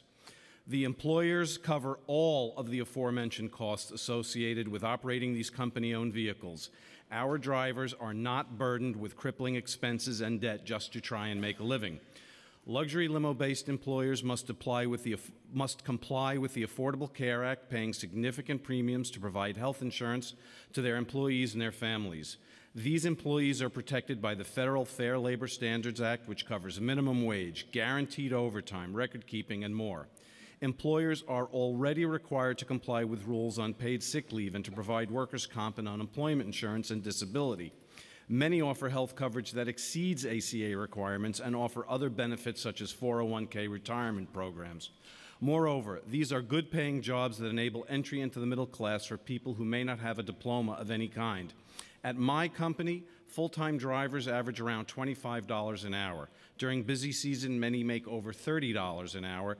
Already, I have 3 drivers who are already within reach of earning $100,000 or more by year's end. As the economic disruptors in the FHV industry make it difficult to raise prices, we have had to absorb tremendous increases in the cost associated.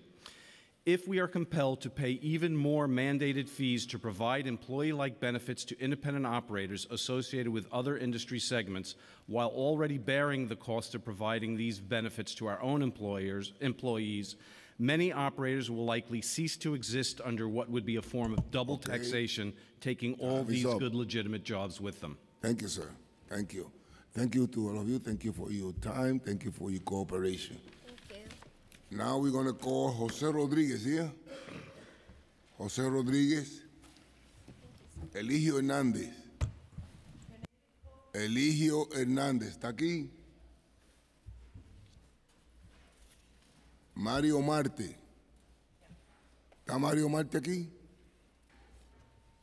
Bridget Félix. Pero casi en lo que baja ahí acá abajo. Basilio Beltré. En lo que usted baja acá abajo.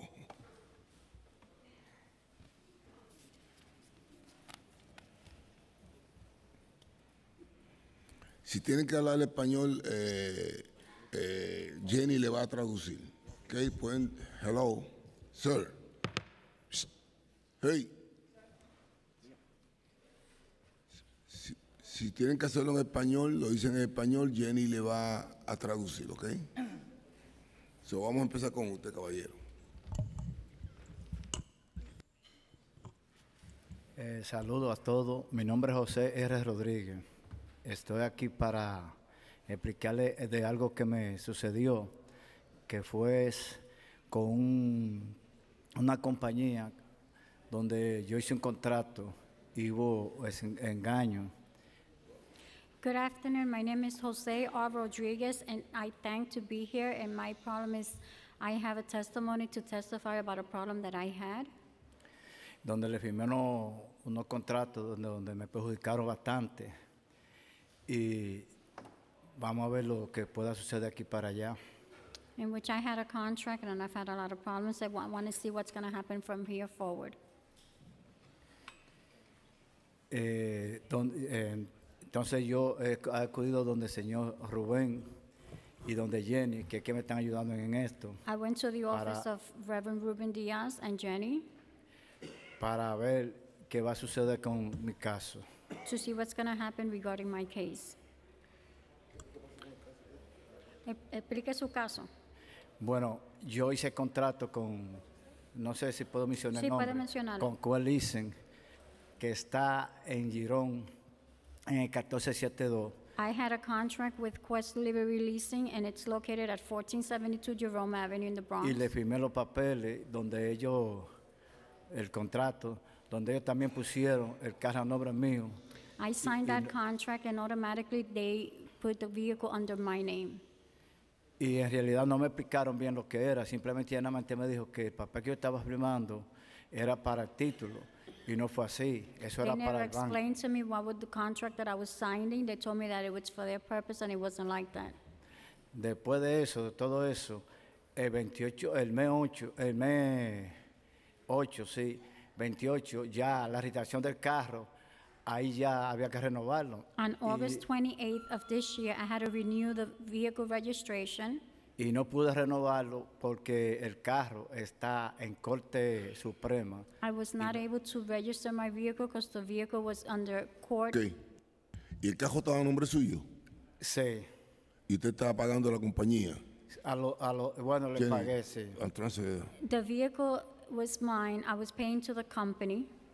and you was paying the company. Sí. Entonces yo le estaba pagando a Coalition. How many years? Ya ahora mismo. Jenny, ¿Cuántos años usted estaba pagando por el vehículo? Bueno, el contrato fue por 3 años. Ya ahora yo tengo. ¿Cuánto semanal pagaba? 2 años. 375. Señor, solamente contésteme lo que yo le pregunto, no me diga nada más. Sí. ¿Cuánto pagaba semanal? 375. ¿Por cuántos años? Por 3. ¿Cuánto sería eso al año? ¿Cuánto sería eso al final, Jenny? It's over $65,000. Ok, gracias. El próximo. Sí, buenos días. Mi nombre es Basilio Beltré. Pase el micrófono para allá. Vamos para acá. Mi nombre es Basilio Beltré. Good morning. My name is Basilio.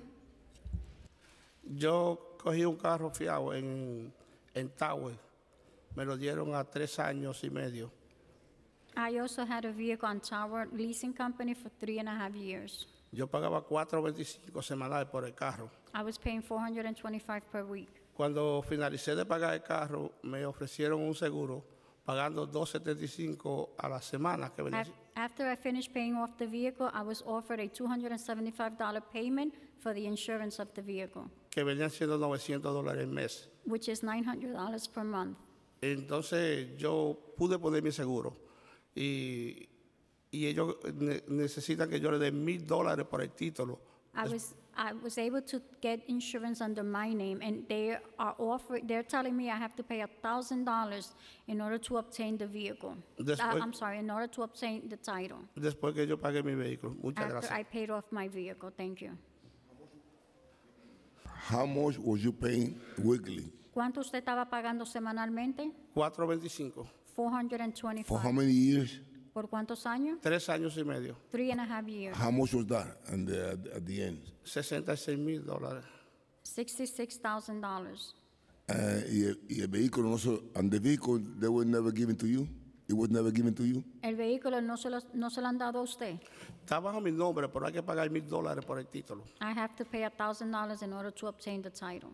So after you pay $66,000 for the vehicle, then you have to pay $1,000 for the title? Después que usted le ha pagado $66,000, usted tiene que pagarle $1,000 por el título. Exacto.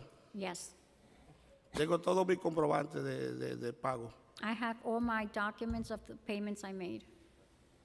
All right, thank you, thank you. Gracias.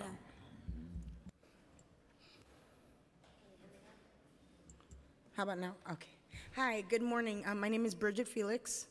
I leased a car from Tower Auto Finance, Tower Leasing. I've had issues trying to keep the car. I was hit by an SUV and I wasn't able to work for 2 months. My payments fell through and they towed my car and they actually have my car now. When I go back, now that I can lift my right leg to be able to drive, I would like my car back, but I was told that it was sold to someone else. I would like... The car was in your name? Yes. And it was sold to someone else? Yes. Did you sign? I did not sign to sell it to someone else, no. How much you pay for the car? Roughly, I should have already a year and a half's worth is about $30,000. The car is probably worth 24. So I'm willing to pay the extra year if I could just get it back. So what was suggested to me was why don't you just jump into another 3-year lease? I'd like to see if something changes here to be able to obtain, if not my car, at least another car that I can just finish paying for the rest of the year and have my title and my car, my plate, that I cannot get another plate within the next year to continue working and eating. Thank you. You're welcome.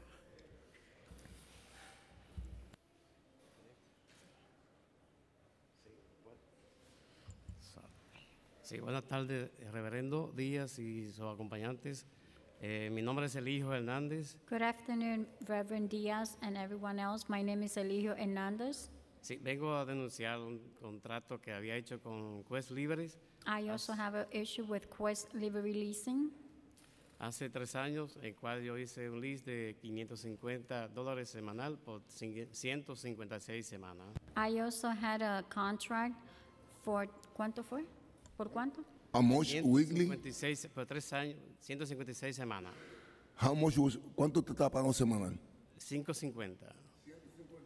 550. $550. $550 a week?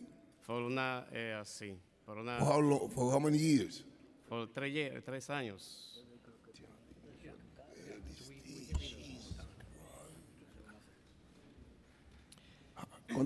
¿Cuánto pagó por el carro? 90,000 y solamente $5,000 pesos, $5,000 de inicial.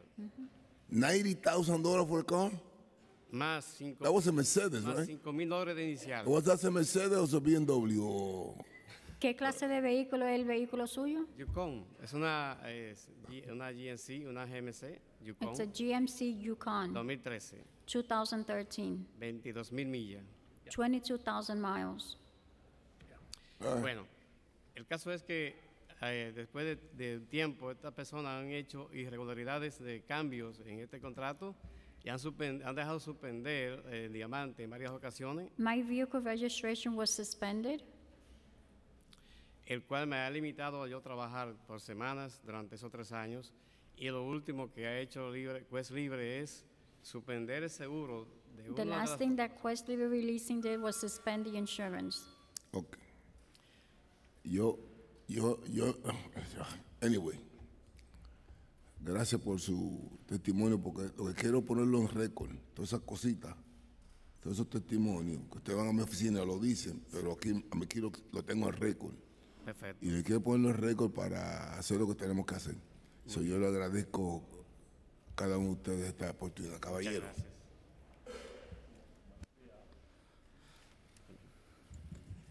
Sí, mi nombre es Mario Marte.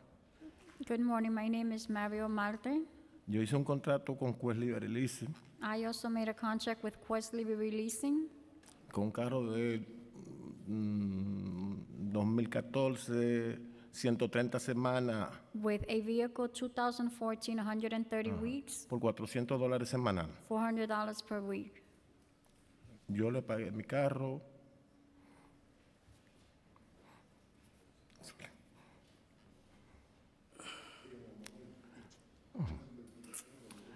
Okay. You got to go on the press. Go ahead and take care of those business. Go and interview those people because this is a racket.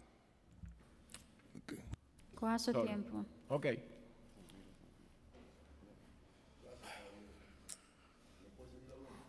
¿Usted está bien? Hey, I mean, this is incredible. Está bien. It's incredible. Ok, el asunto es que yo le pagué el carro.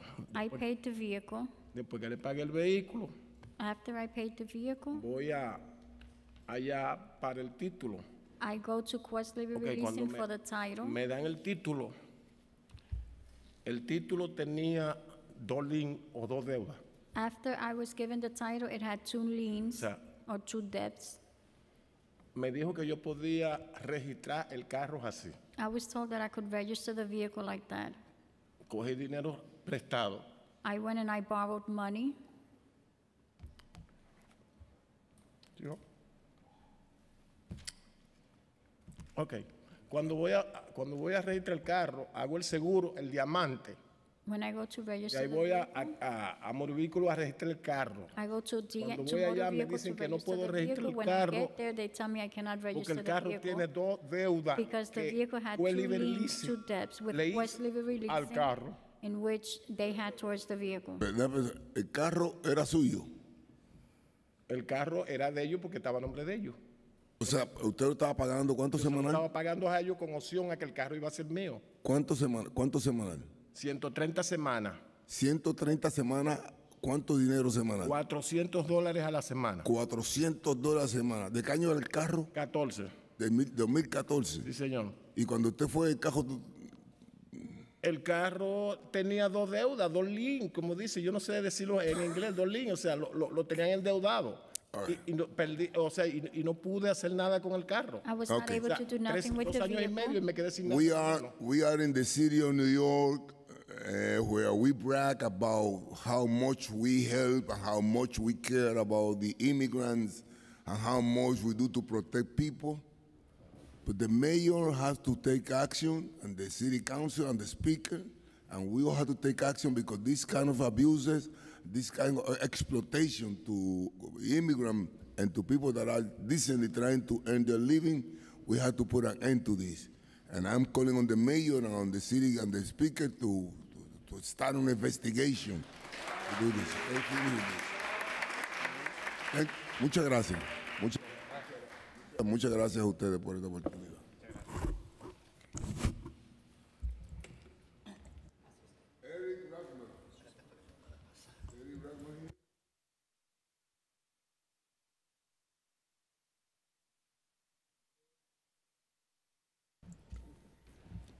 Andrea Greenbrand. Andrea Greenbrand? Okay. Oh, Andrew. No, Andrew, okay. Nina Gosashi, okay. Barry Napach, and Caroline Protz.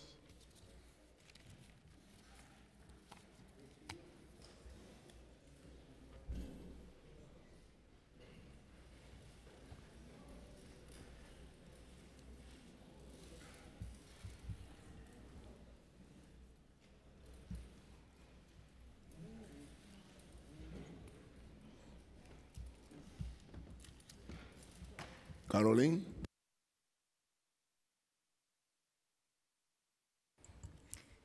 I respectfully request, Mr. Chairman, 3 minutes, because as medallion owners, we have the largest stake in this industry, relatively and absolutely. What do you say? All right, I'll talk fast.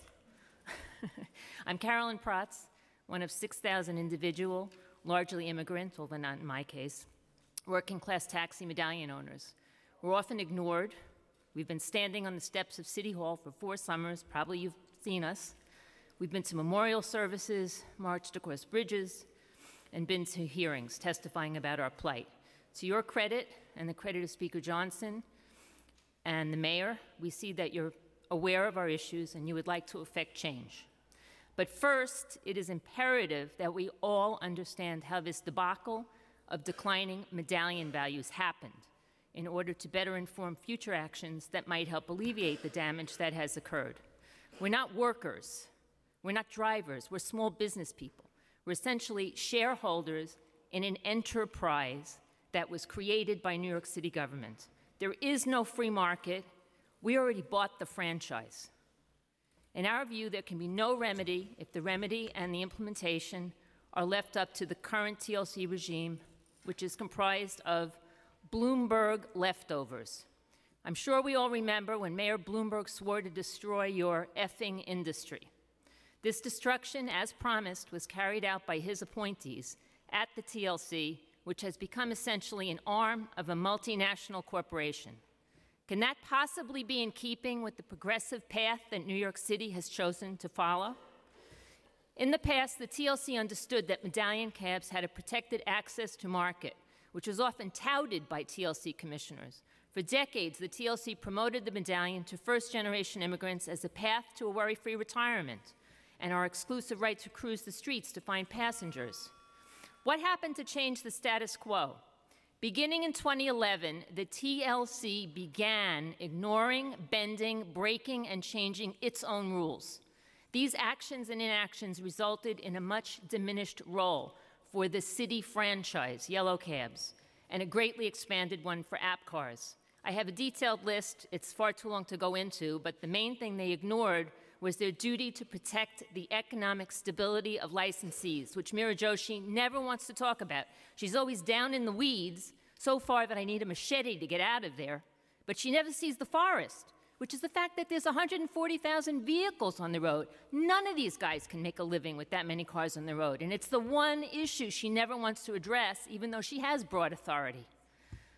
She allowed unlimited numbers of additional black cars, 90,000 at last count. She allowed misclassification of the app cars, which in the opinion of many should have been classified as liveries and would have then been subject to environmental review.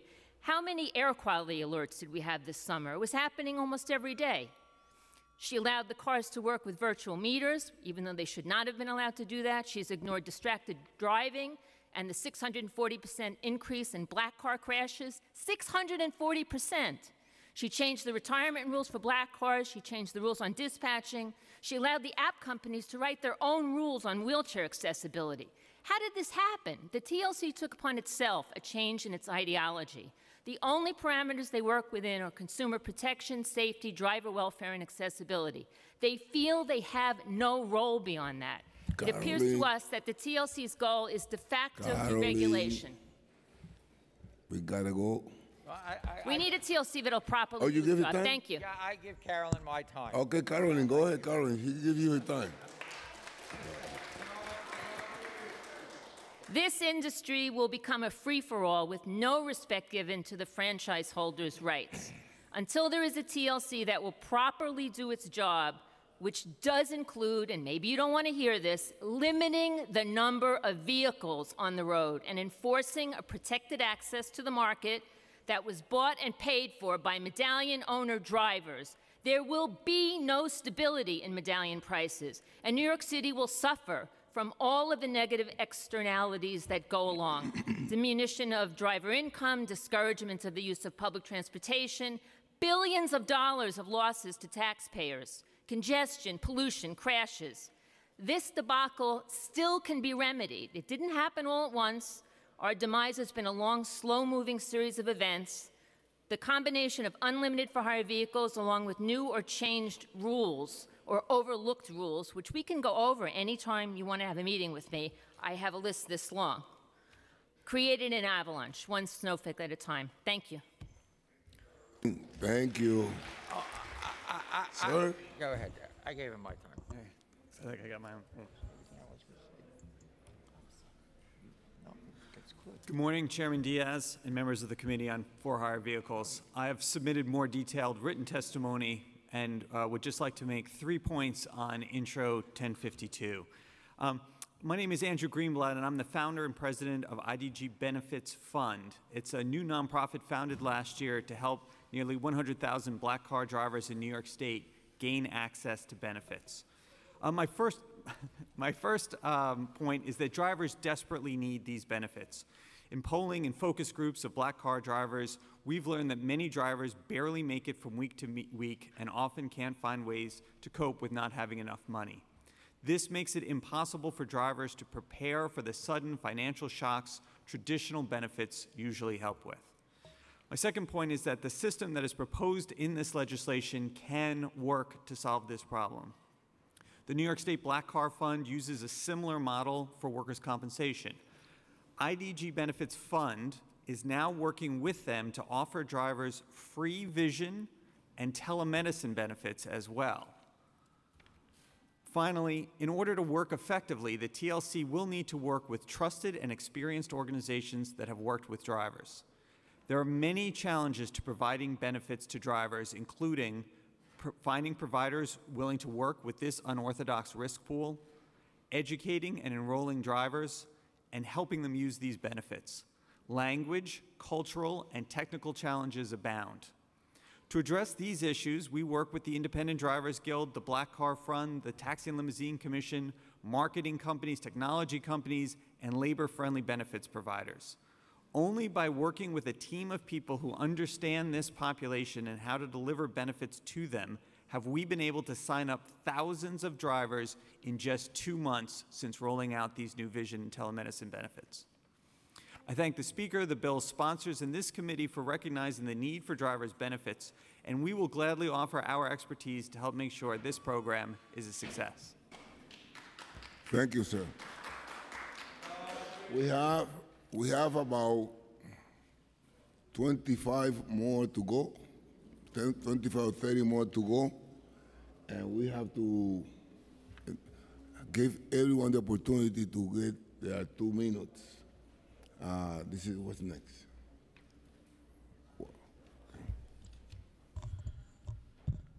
Good morning, Chair Diaz and members of the Committee on For-Hire Vehicles. My name is Eric Rothman, the president of the Driver Opportunity Service Association, or DOSA.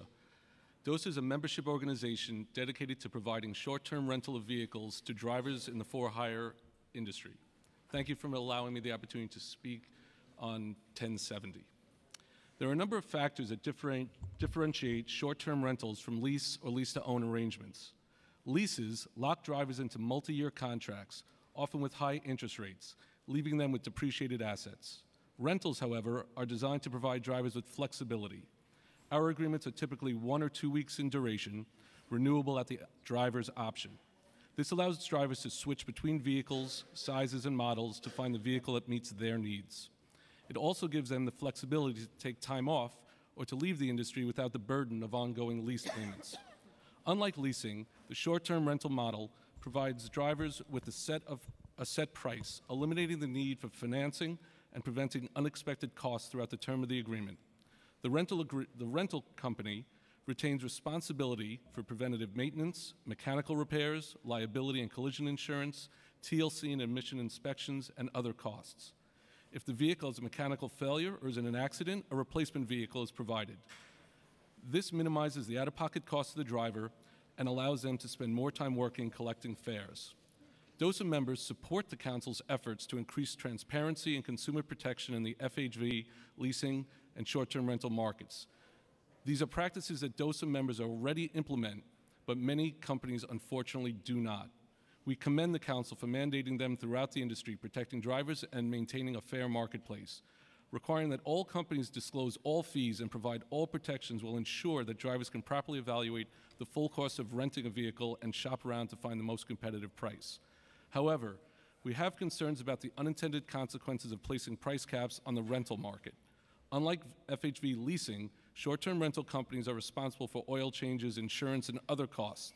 The price of rentals must be able to accommodate fluctuations in the economy to account for these items. If we cannot afford to maintain a fleet, we will not be able to provide this service and the necessary flexibility to drivers. DOSA members look forward to working with the Council to increase protections for drivers and maintain a competitive and fair marketplace for the FHV licensed vehicles. Thank you for your time. Thank you. My name is Nina Godashi. I'm a yellow cab driver for 10 years. I'm driving a yellow cab for 10 years in New York City. What we see today, everybody we see, it's a disaster outside on the streets of New York City. And it's everybody's, they live in this city, the life is in danger.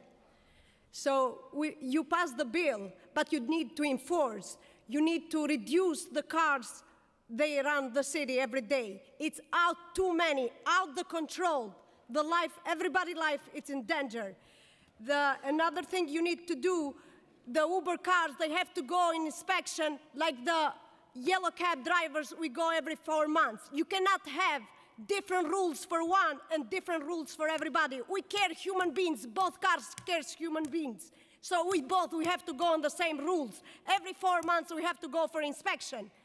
And another thing you have to do to raise the medallion price. How are you gonna raise the medallion price? I don't have any answer today. That's why I am here today. To raise the medallion price, first you have to stop these people to reduce the number of the cars in the city. Then they cannot charge the same price we do charge. They have to go higher by miles or different way. We need something from you today to raise the medallion price, or if the city cannot do it, you should reimburse the yellow cab, because we work really hard in this city for those medallions. You destroyed, city is responsible, you destroyed our families. That's why someone needs to take responsibilities or this is disaster like the Sandy disaster in 2012, this is Uber disaster for our families. That's why the city has to pay us back or take the medallions back and let us to go, because we are like in jail today. We cannot go nowhere. So you have to do something. We need a solution now. Thank you. Thank you. Thank you. Thanks. Okay. Thank you. I'm calling Hector Germán. Who's this? Alice. Who's that? Alice Arkin Brown.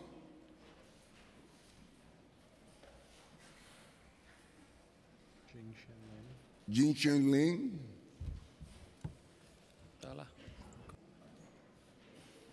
Henry Chen. Henry Chen. Henry Chen. Henry Chen. Thank you. He was here, but he's no longer here. Raskin Manigold. Raskin Manigold. Okay. Guillermo Founder. Guillermo Fondeu. Guillermo Fondeu. No? Okay. Thank you very much. Let's go.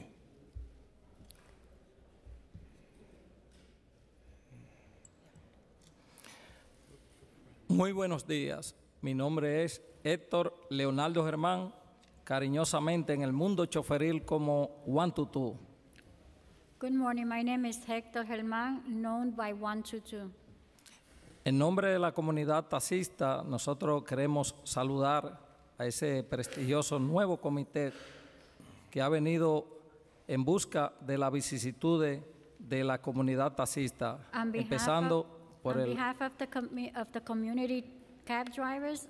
I give thanks to the council and to the members.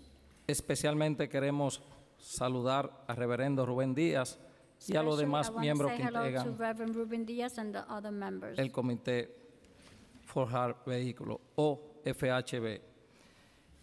Nosotros, al igual que los compañeros que pasaron por aquí testificando lo que le pasó, We as the other colleagues that came through here testifying, también nosotros fuimos víctimas de esos negocios turbios que tienen la mayoría, por qué no decir de esos negocios llamados leasing. also we were victims of those turbulent companies in which they are the leasing companies. Pero aparte de todo lo que nos pasó a nosotros, al igual que a los compañeros que ya dieron su testimonio, nosotros estamos aquí en nombre de la comunidad taxista primero.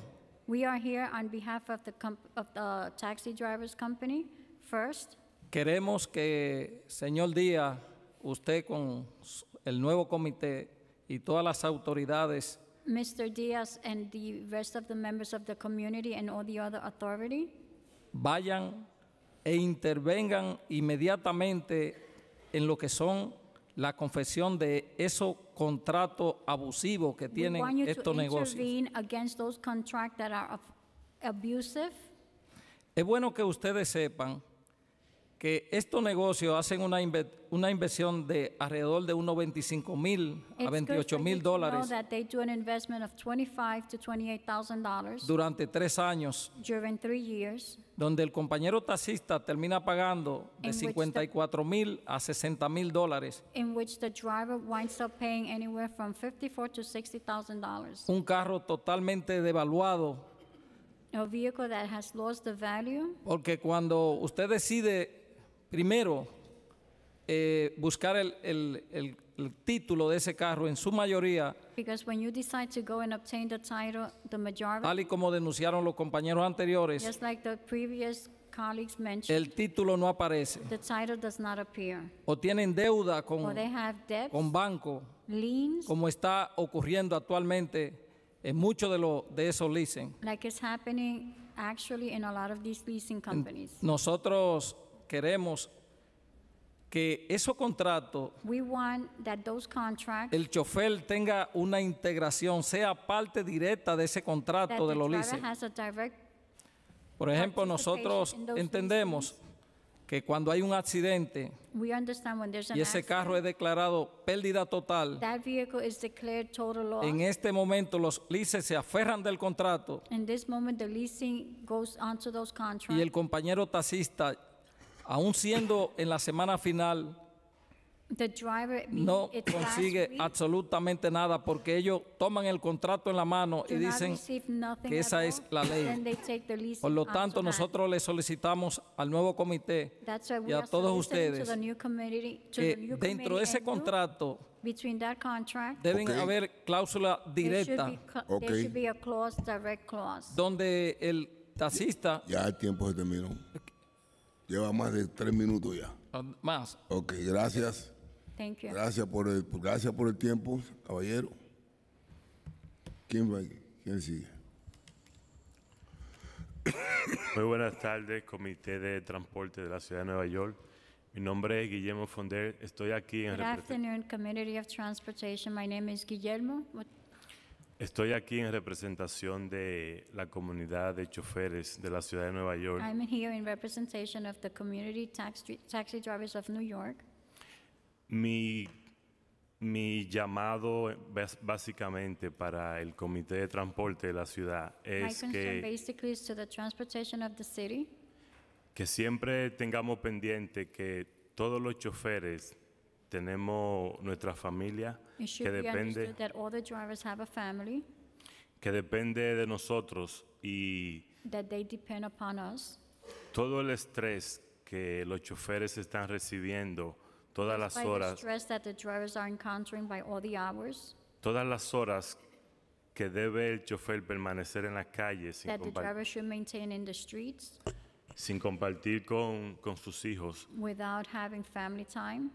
Es un grave problema que estamos creando It's a serious problem that we are creating a largo tiempo. at a long term. Y un chofer con problemas manejando en la calle es And una a bomba driver with problems driving in the streets es una bomba de tiempo. is a time bomb. So, no solamente el problema para el chofer o para la familia, sino todas las personas que It's andan not en la only a problem for the drivers, the family members, but everyone that's out in the road. que también andan en las calles y el problema que el chofer sufre The problem that the driver suffers por la renta, por el bajo salario que recibe, because por la of the falta rent, de low wages, seguro de salud, lack of insurance, health insurance, en general, in general, todos los estrés que all the reciben stress. es un problema que va a causar, es un problema grave para la ciudadanía. It's a serious problem that we're having. Y yo le exhorto a todas las partes involucradas en este problema que antes de tomar una decisión, I imply to all the parts that are involved in this, before you take a decision, que no piensen en el color que trabaja el chofer, amarillo, verde, negro, do not base your azul. decision on the color of the vehicle that the driver is driving. No importa, tomen en cuenta la vida del chofer, Okay. que es la vida de los ciudadanos de la ciudad de Nueva York. Gracias. Good morning. I have owned my medallions for over 20 years. In spite of being a single mother, I took over and dedicated myself to prosperity, which I did accomplish all by myself. I didn't even know how to drive at the time, but I took lessons and threw myself completely into trying to make a success in a very tough business. Eventually, I was able to turn the corner and breathe easier until the city of New York and the TLC allowed a rich corporate giant to invade this industry with no entry fee and none of the same regulations that I must comply with every day. Anyone with brains and foresight could have predicted the disaster that would follow, an uninterrupted flow of FHVs into New York City and the total collapse of the value of the taxi medallion. All of this under the less than watchful eyes of Meera Joshi and the TLC regulators. Because of this adversity, I am working the taxi again. I don't want to, but we know the story. Intro 1061 is a bill that proposes to understand how to deal with the collapse of the value of the taxi medallion. A good idea in theory, but in practice, can we expect the regulatory agency under its present leadership to undertake this task with any honesty and integrity? After having gone through what I have gone through and seen what I have seen from the TLC, I urge the City Council to open your eyes and to get rid of your blind faith in the very folks who sat back while my fellow medallion owners committed suicide. Meera Joshi took no responsibility for the suicide epidemic and actually called it a mental problem. These were not crazy people who took their lives. They were people who were driven to desperation.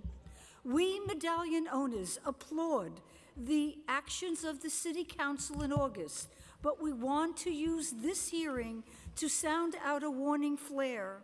All of our good work will be wasted unless the TLC and not the credit unions is placed under receivership because its leadership is morally and practically bankrupt. However, if new management isn't put in place, you're going to have to find a way to hold the regulators' feet to the fire.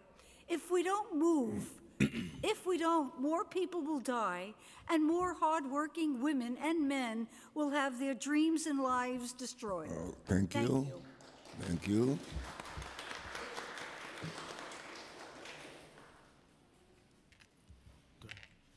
Can you hear me now? Okay. Hi guys, my name is Jackie. When I first started driving for Uber, I was a student, and during that time, of course, as any college student, they got no money. So what do? We signed up with Uber. We went to one of their leasing companies or rental companies.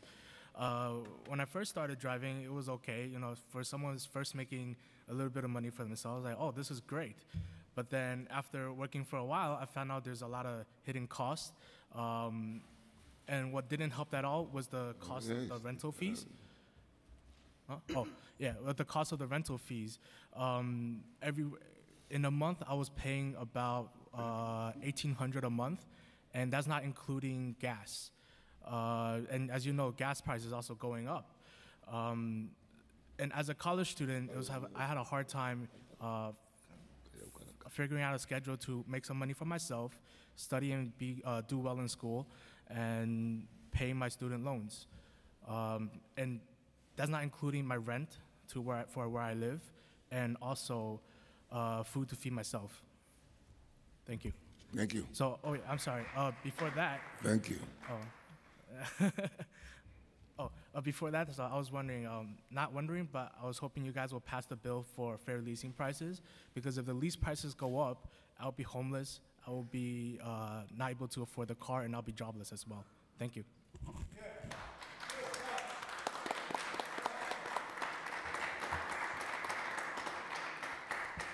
Good morning, good afternoon. My name is Rashid Manigault, represent Uber drivers and IDG, Independent Drivers Guild. I'm a driver myself, and I've been driving for 3 years without benefits, and it's just getting harder every day to to do this job without benefits. So I know what a lot of drivers are going through. If they get sick, if they have kids, if they have a family, and they can't drive, like say, they get a broken leg and they can't drive, they're gonna be out of money. They're not gonna be able to pay their rent, and we need benefits. I mean, I don't have any kind of health benefits, so I'm just doing this thing, super independent. So, if we can definitely get that on the table, definitely benefits for all the independent drivers. I greatly appreciate that. Thanks.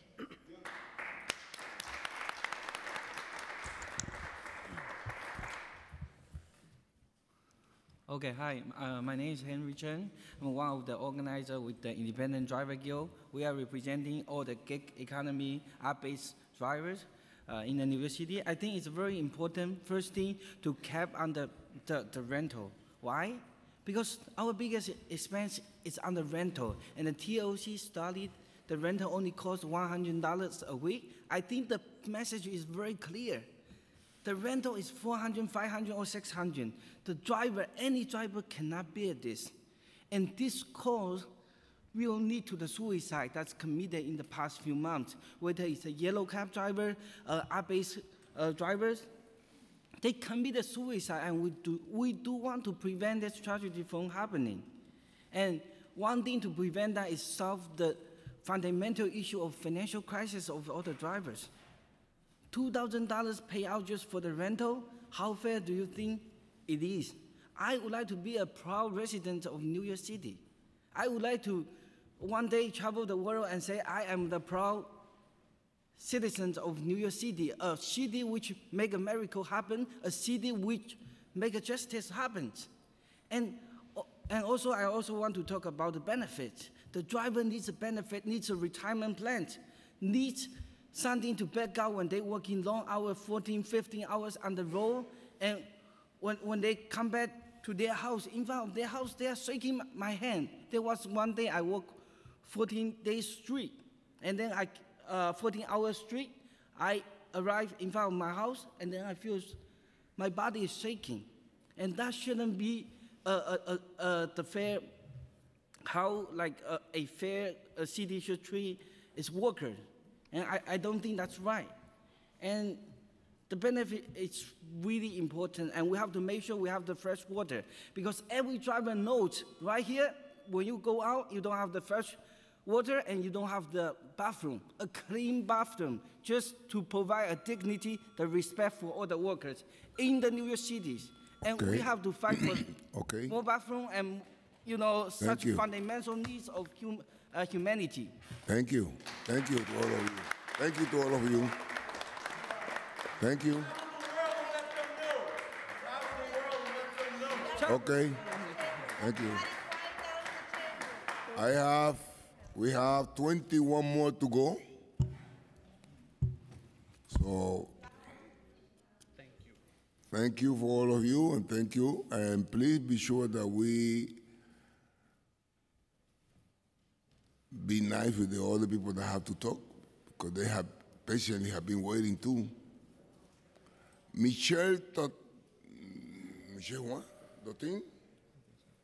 Michelle Dotin? Michelle. Tina Ravinu. Asisba. Osman Chouri. Osman Chouri. Se fue. Lamin Ba.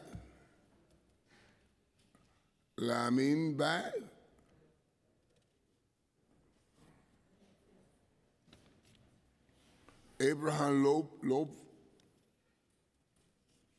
Okay.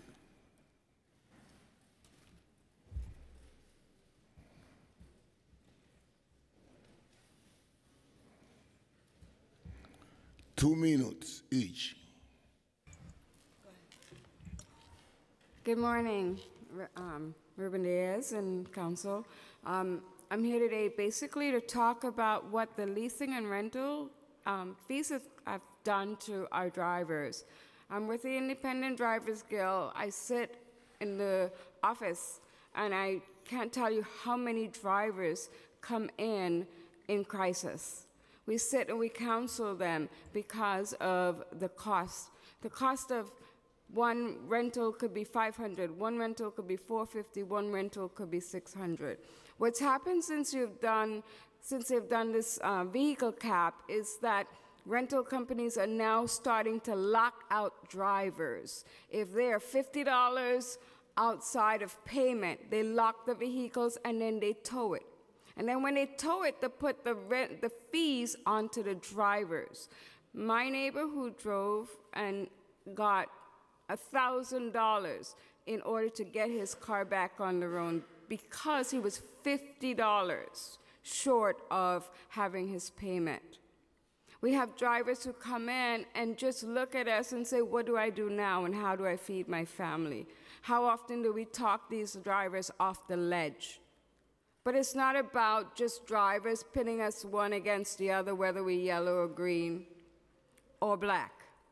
The fact is we did something now, and it's now created another crisis.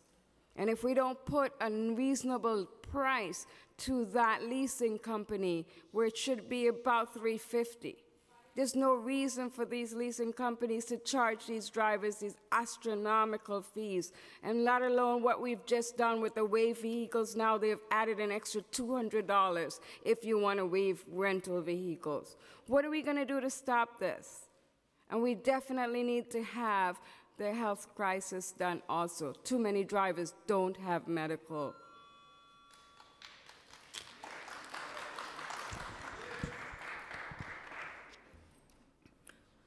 Good evening. My name is Tina Ravino. I am an IDG member, a full-time driver for the two major app-based companies, and I'm also a single mother. A few months ago, I sat here and I played my struggles to this council. I would like to acknowledge your tremendous effort to respond and to make this industry better for all drivers. But today I sit here and to let you know I have sacked. We need fair leasing. My leasing fees is $1,700 a month. My rent is $1,200 a month, plus childcare, plus food, plus utilities, and my vehicle expenses. If my son is sick for one day, or even half a day, I'm already lost my weekly payment, and I've fallen behind. I ventured into a retail company after our last bill signing. To my surprise, I was so happy, you know. I'm like, okay, now I could afford a wave vehicle. What did I walk into? Average fee, $800 a week. This is what I make. This bill is like literally sending me into a shelter. $800 a week to rent, okay? I walked away. I ventured to lease a vehicle or make a purchase on a way vehicle. And those prices were tremendously higher. Either way, I'm failing. Either way, I'm sinking. Please, this council needs to listen. Thank you.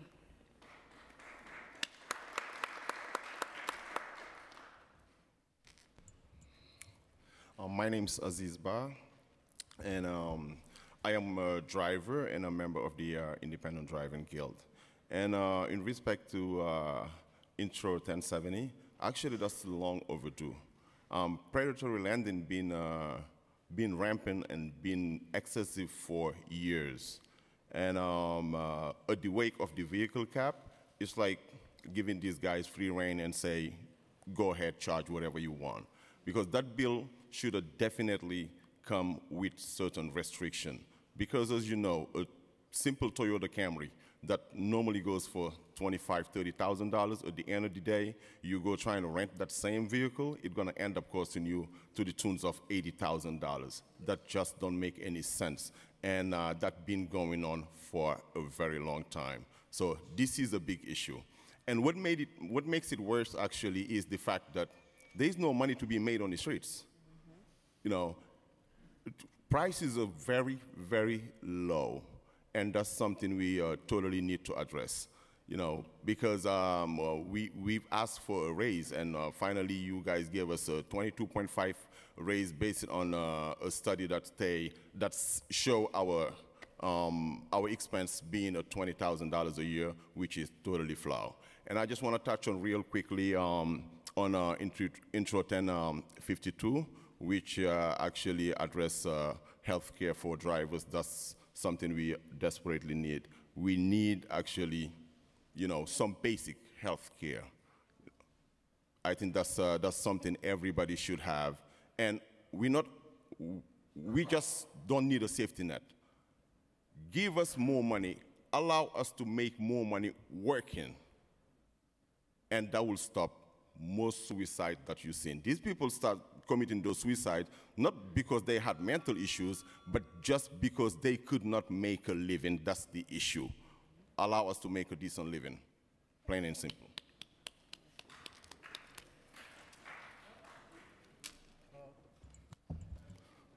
Good afternoon. My name is Lamin Ba. I'm an independent driver. I'm right here to talk about the lease. It's very important. I lease a car like 3 years and a half. When you come to the company to lease, they never tell you the amount at the final result you have to pay. Then they ask you the choice. They'll give you two choices. First, they say it's a two payment, $500 and $425. The $500 go to 3 years and a half. The $425 go to 3 years. Then give you a choice. So like me, I choose the 3 years and a half. I was paying $425 for 2 years. Third years, they was pushing me. Oh, you didn't make a payment. You didn't make a payment. You later payment. I was go through to $500. Finally, I pay $500. The car come. Final result when I finish pay the car, it come to $78,000. No, sorry, $86,000. I'm a family man. I have 5 children. Sometimes I don't even have revenue. I don't have nothing on me to feed my family. So those things have to stop.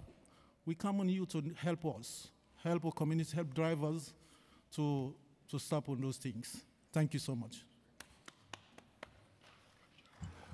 My name is Abraham Lobe. I'm also a driver. I work with the New York Taxi Worker Alliance.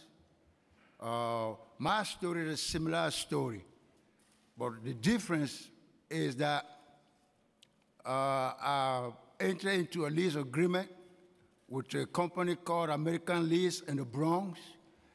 Halfway through the contract, they defaulted, and they literally changed the language of the contract by making it impossible for me to continue to work. 3 weeks.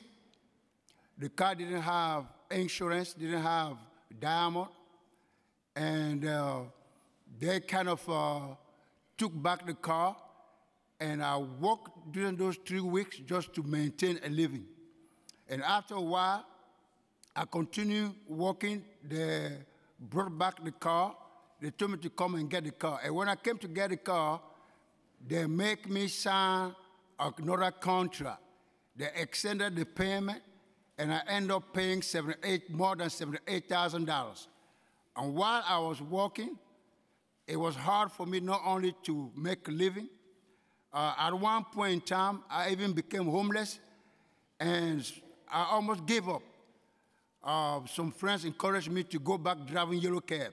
So I was driving yellow cab to pay for this car, not to lose it. Mr. Chairman, you said something today. Those companies need to be prosecuted. We need a serious investigation.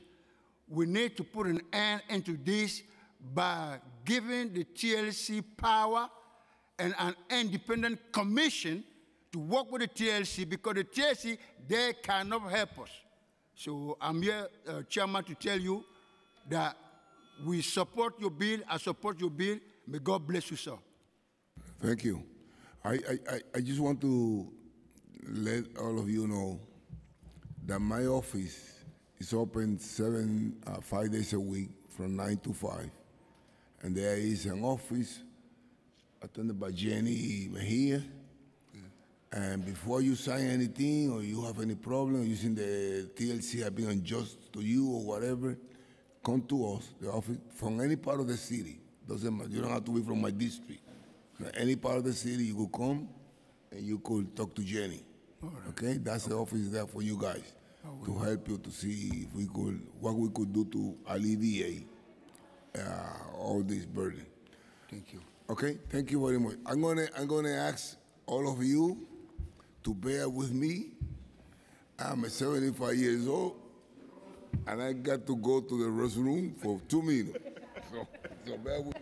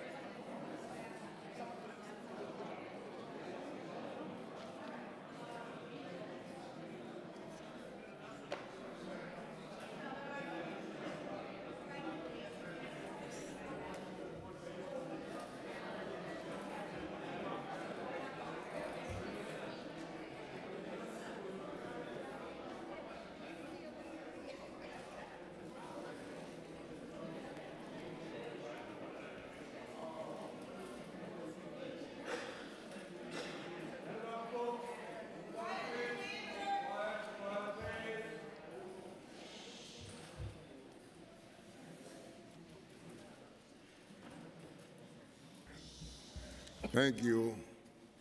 I apologize, but I have to go. We call him Muhammad Tipu Sultan. Muhammad? No good? Okay. MDS Islam. Bahai Anatoly. Salifo Haliru. How many we got? 1, 2, 3, 4. Ruth Lowenkron. Ruth Lowenkron. Ruth. No good? No Ruth? Nikolai Hent. Nikolai Hent. That's you? Okay.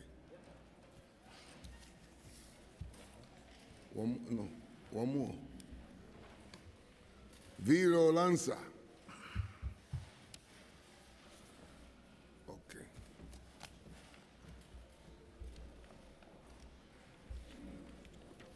Remember, 2 minutes each. Thank you, sir. Go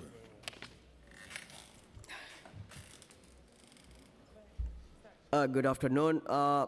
Thank you so much, Robin Diaz. You passed a bill that capped the app-based car. It was a great that we have a floor, we can stand, and we can fight back for the driver's right. And today, we come for a couple of bills, but I'll talk about the benefit especially. Driver need the benefit. Driver need the social safety net. For example, the driver, Muhammad Hassan, he was in 28th Street and Lexington last Sunday, standing with me. He said he may go very badly sick. And he have a family, and he driving a yellow cab. And this is the situation. Not only Muhammad Hussain, there is hundreds of drivers, thousands of drivers on the line of broken health. They don't have any, there are so many drivers don't have a health insurance even. If you go in a driver, wherever they hang out, you can see their face, you can see their health, and it will be the clear message to you. Mr. Robin Diaz, in your area, thousands of taxi drivers are from Bangladesh. You have a right there, all evidence to prove driver need a social safety net. 2012, New York Taxi Worker Alliance was fighting for the health and benefit bill, and we passed it. And 2014, there is a court say that it should not be, and we lose it. And 2014, we lose it. 2018, we need it. 2015, we lose the cap, and 2018, we get it. And look, Taxi Worker Alliance always think first. And they know since 1996, taxi driver, all the driver need how the benefit, they need the income, they need the livable income, everything. So I'm a proud member of the New York Taxi Worker Alliance as a driver, and thank you so much for bringing this bill, and we want this bill to be passed. And we need some amendment, as Boyrubi Desai, New York Taxi Worker Alliance mentioned it. Thank you so much. Good afternoon. My name is MD Islam, and I'm driving for Uber, and I'm the member of Taxi Workers Alliance of New York City. I'm here to say about my experience in Uber driving with lease to own car. I went to Tower 2014, and I took the car from there for $369 for 186 weeks. And I ended up with $69,000. That's 2014 Toyota Camry SE. The car worth is about $26,000. And I paid everything by last April. And from April to until now, I couldn't hook up that car to Uber because the car I left it behind my friend's garage because I don't have money to buy $2,000. I couldn't afford that money to buy the title, like TLC fee and registration. So I don't know how to put the car, and there is a cap on the TLC, I mean the cars. So I don't know what I'm gonna do, but still now I'm renting another car from my friends for $400. So that's all. Talk to her. Sure, sir. Okay? After we finish, be sure you talk to her. Okay, sir.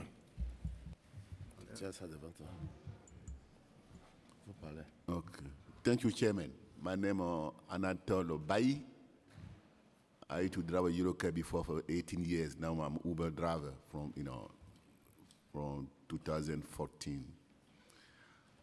I leased the car from American Lease for 3 years and a half, 182 weeks. They told me my payment gonna be like a 425 week. So every week I pay like $425. I end to pay the car like for $83,000. They fix the car. Me, I fix the car. When the car broke down, I fix the car. Change the oil, I change the oil. The tire, repair is me. I got to pay the rent. I'm a family man, 4 children. End of the day, end of the week, I know about nothing. So, also, for no benefits, for no insurance, if I'm sick, nothing. So the city council got to do something about for the, for benefit for all the drivers. So that's what I have to say. Thank you.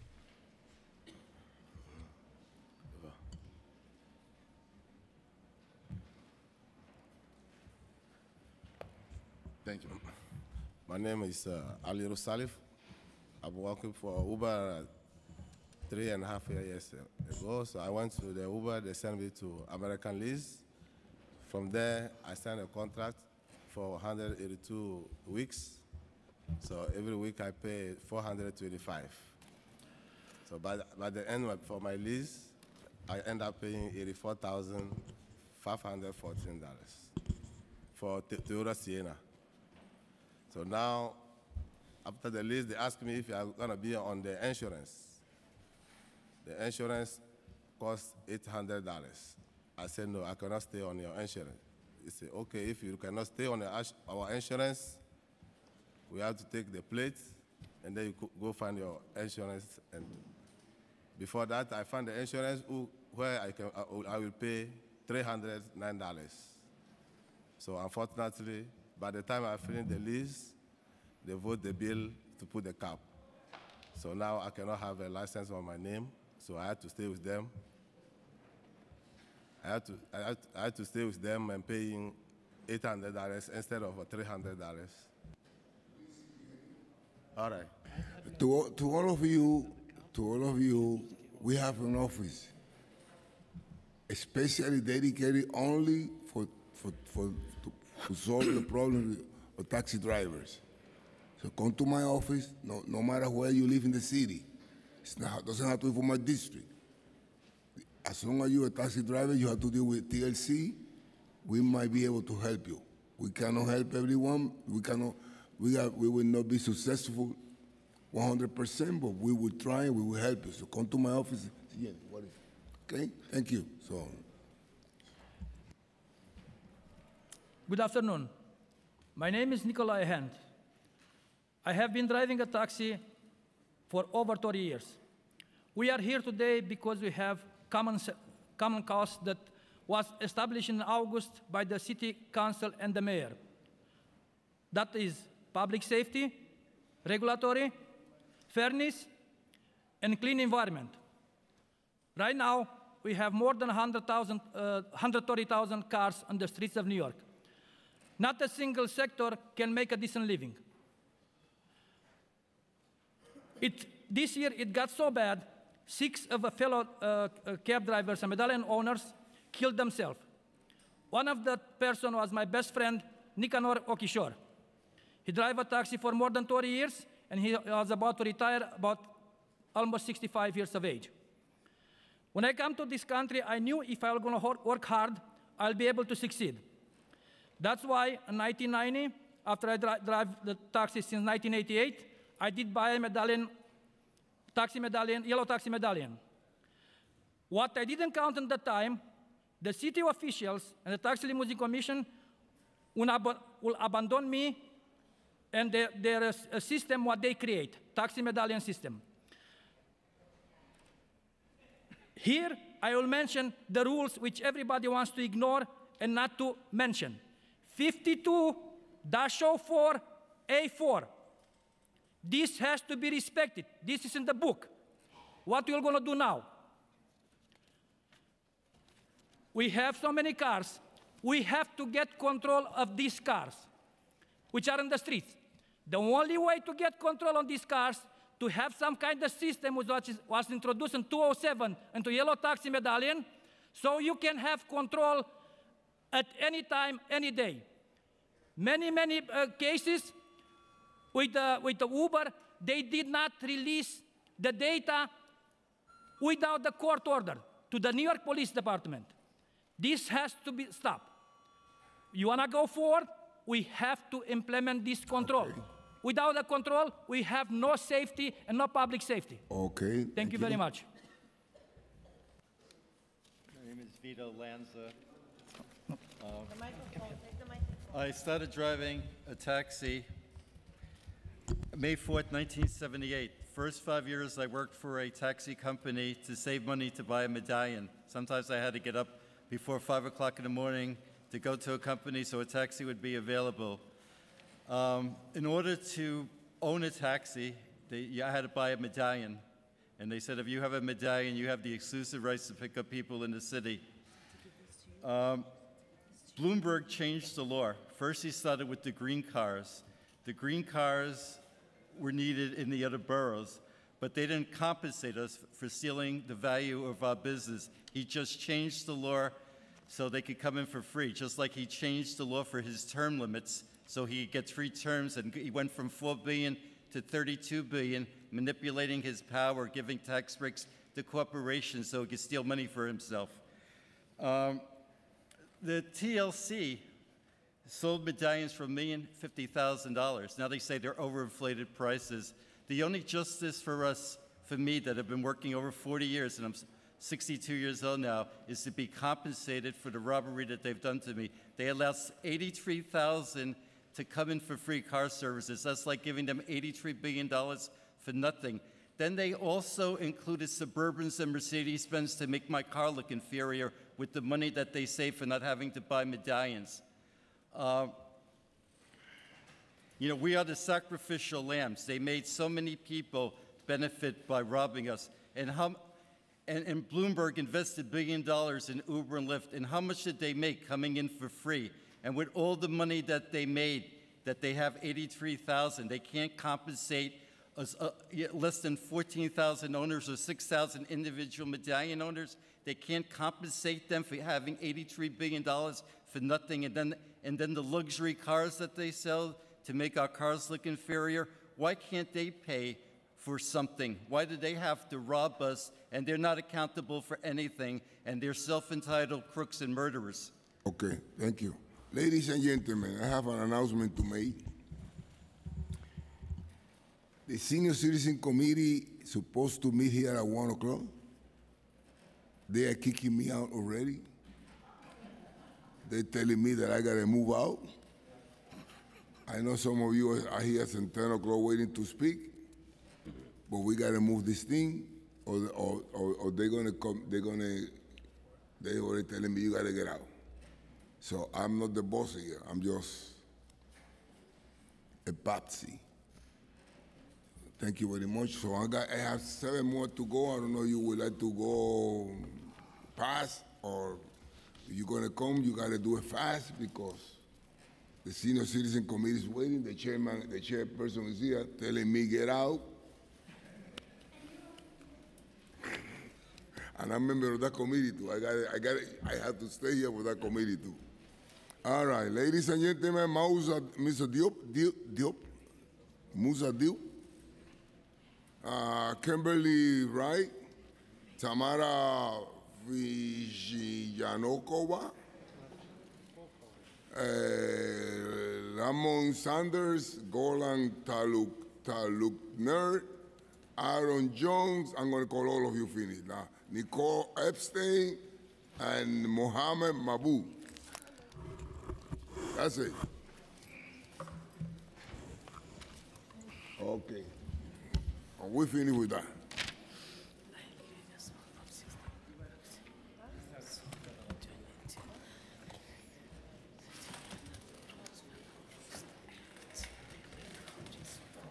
Sir? Hi, good afternoon. My name is Musa Diop, and I'm working for a taxi limousine car service about 15 years ago. And my topic want to be only on the loan, because we have a problem for not only for the leasing, but we have a problem also for the financial companies, for the bankies. They took us a lot of interest on this case because they aren't profited. And if I give the example about 3 years leasing the car on the bank financial, you can pay the double of the car, the value of the car. And after the 3 years, the car also gonna lose the value.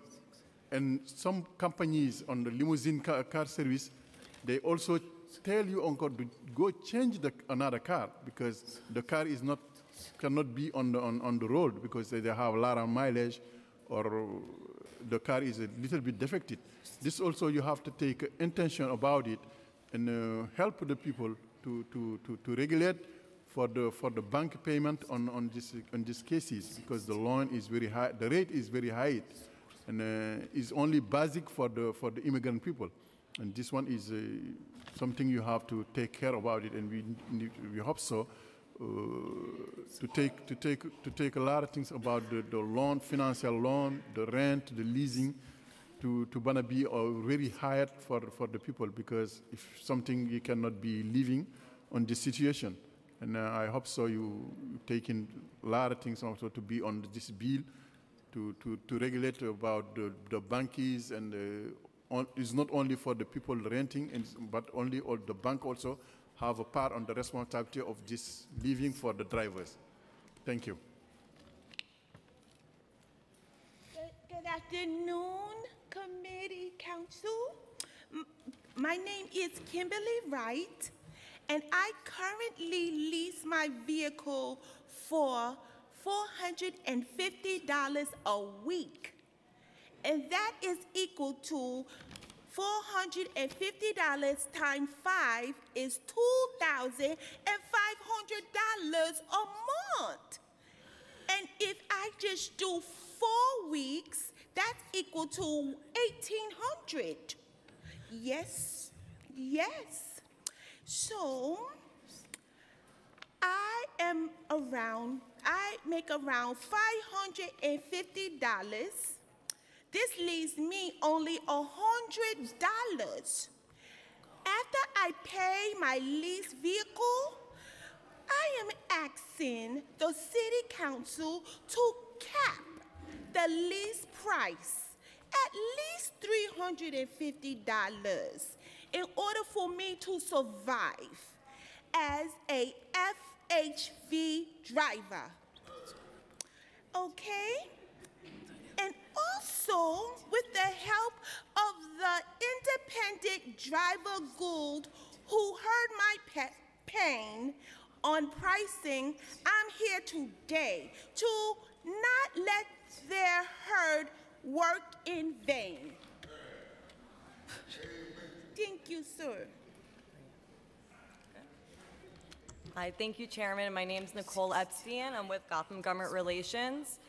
And I just want to take a second to discuss something that hasn't been brought up yet, which is let's think about these Uber car partner dealerships. Clearly bad actors, I think it's fair to say. So what type of quality car, does everyone think they're getting? Okay, there's passenger safety issues here. Simple Yelp reviews. I mean, there's hundreds of them. I don't know how maybe the TLC hasn't, taken a look at it yet, but for example, here we go. Here's one. I had to take my car back, and yesterday I was almost involved in a car accident because the brakes did not work. I had a customer in my car, okay? And the vehicle is no longer starting. I have only had this vehicle for 2 days. Okay. When you want to see the cars they show you, the cars on the parking lot, and they say to you, oh yeah, if you like those that look regular, but then the one I received was in horrible condition, okay? Here's one more. They're quick to take your money and give you a dirty, broken down car. Okay, so the TLC commissioner not only is totally ignoring the fact that these people are paying the price of a Lamborghini rental, okay, either if it's a lease-to-own or rental short-term, they're both equally as bad. They're forcing them to pay this money and then totally not even thinking about passenger safety, most importantly. So I don't know if the TLC commissioner has any duties, but I can't see any that have been enforced or followed up upon because it seems like everything's out of whack here. And I also testified the same exact thing exactly a year ago to the date. Same thing I just said now. And no one had the reaction that you had today. And so thank you so much for listening. And one more thing, just so you know, Uber does, basically they're like garnishing wages because they're taking the payments out from the rental agreements, basically saying, yes, you must work for us. But then when, the commissioner wants to talk about cross-dispatching and choice, you have things like this going on that's been overlooked, so. Maybe one of these days when you have a little time, you could come to the Bronx and meet with me. Yep. With Jenny. Great. And we would like to talk to you to see what we could do together, sir. Thank you for allowing me to speak, Commissioner. I'm going to reiterate what has been said previously by many drivers and owners. For example, my pay and my pay out. My pay out for my finances, $700 a month, $400 a month for insurance, $340 a month for health insurance, $300 a week for gas. Sir, I'm sorry, your microphone is off. It's off. Say your name again. Give me my time back. Say your please. name. Give me my time back, please. Yeah, go ahead. No? Can you hear me? Now. You can hear me. All right. My financing is $700. My insurance is $340 for health. $300 for gas. This is a week for gas. $1,000 for my rent, $400 for my utilities, $300 for food, and $300 and more for repairs. This is for one that can afford financing. For those that cannot afford financing and has to lease, this is like $4,340 a month for payout. I'm bringing in a little bit above that. Maybe 48, sometimes 5. I am so stressed out where I refuse to go to work every day now. I used to work 6 days a week. Before the regulations, it was 7 days a week I worked. Now I'm working 3-4 days a week because I am so stressed, don't want to work, can't make no money.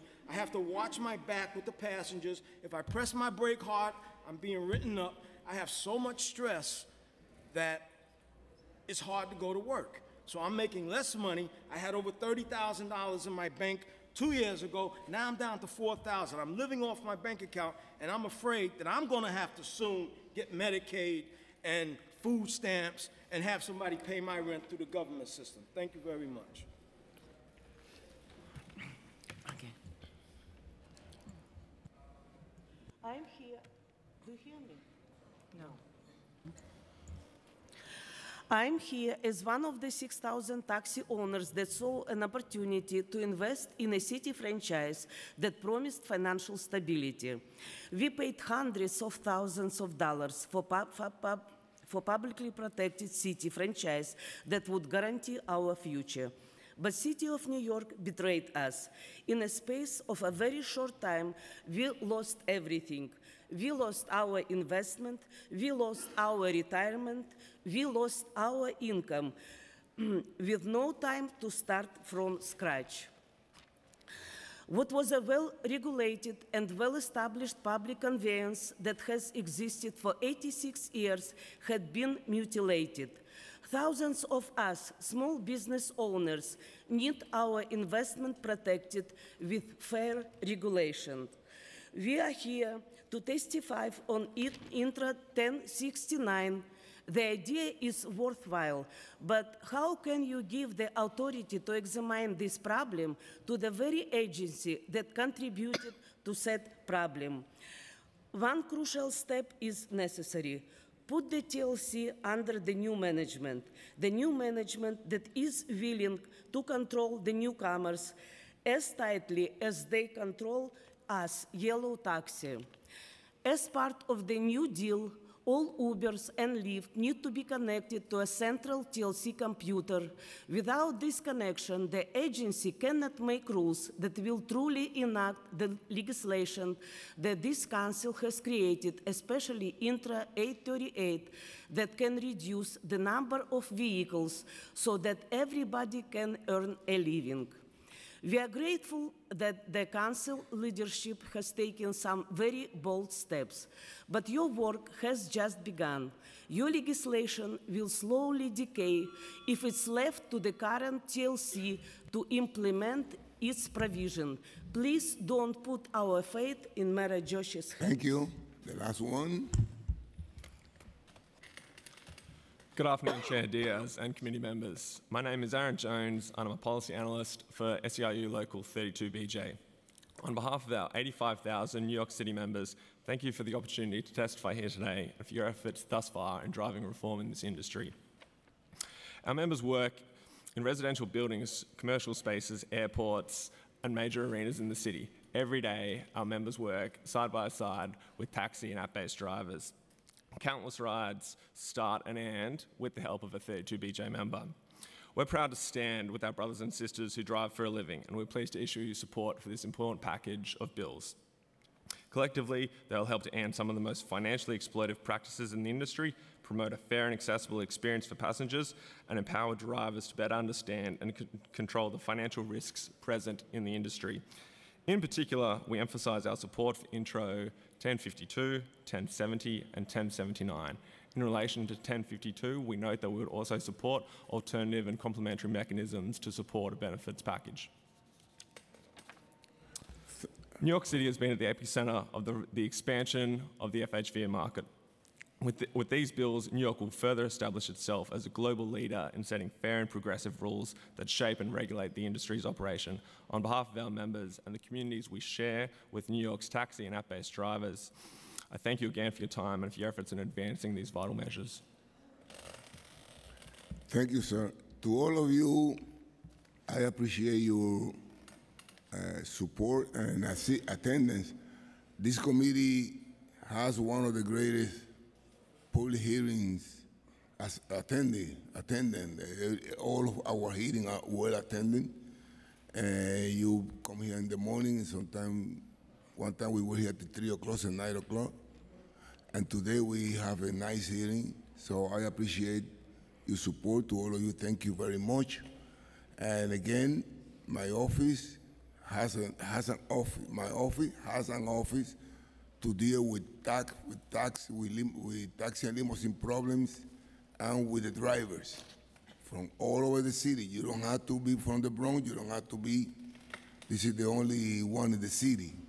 But you don't have to live in the Bronx. You don't have to live in my district. You have business with TLC.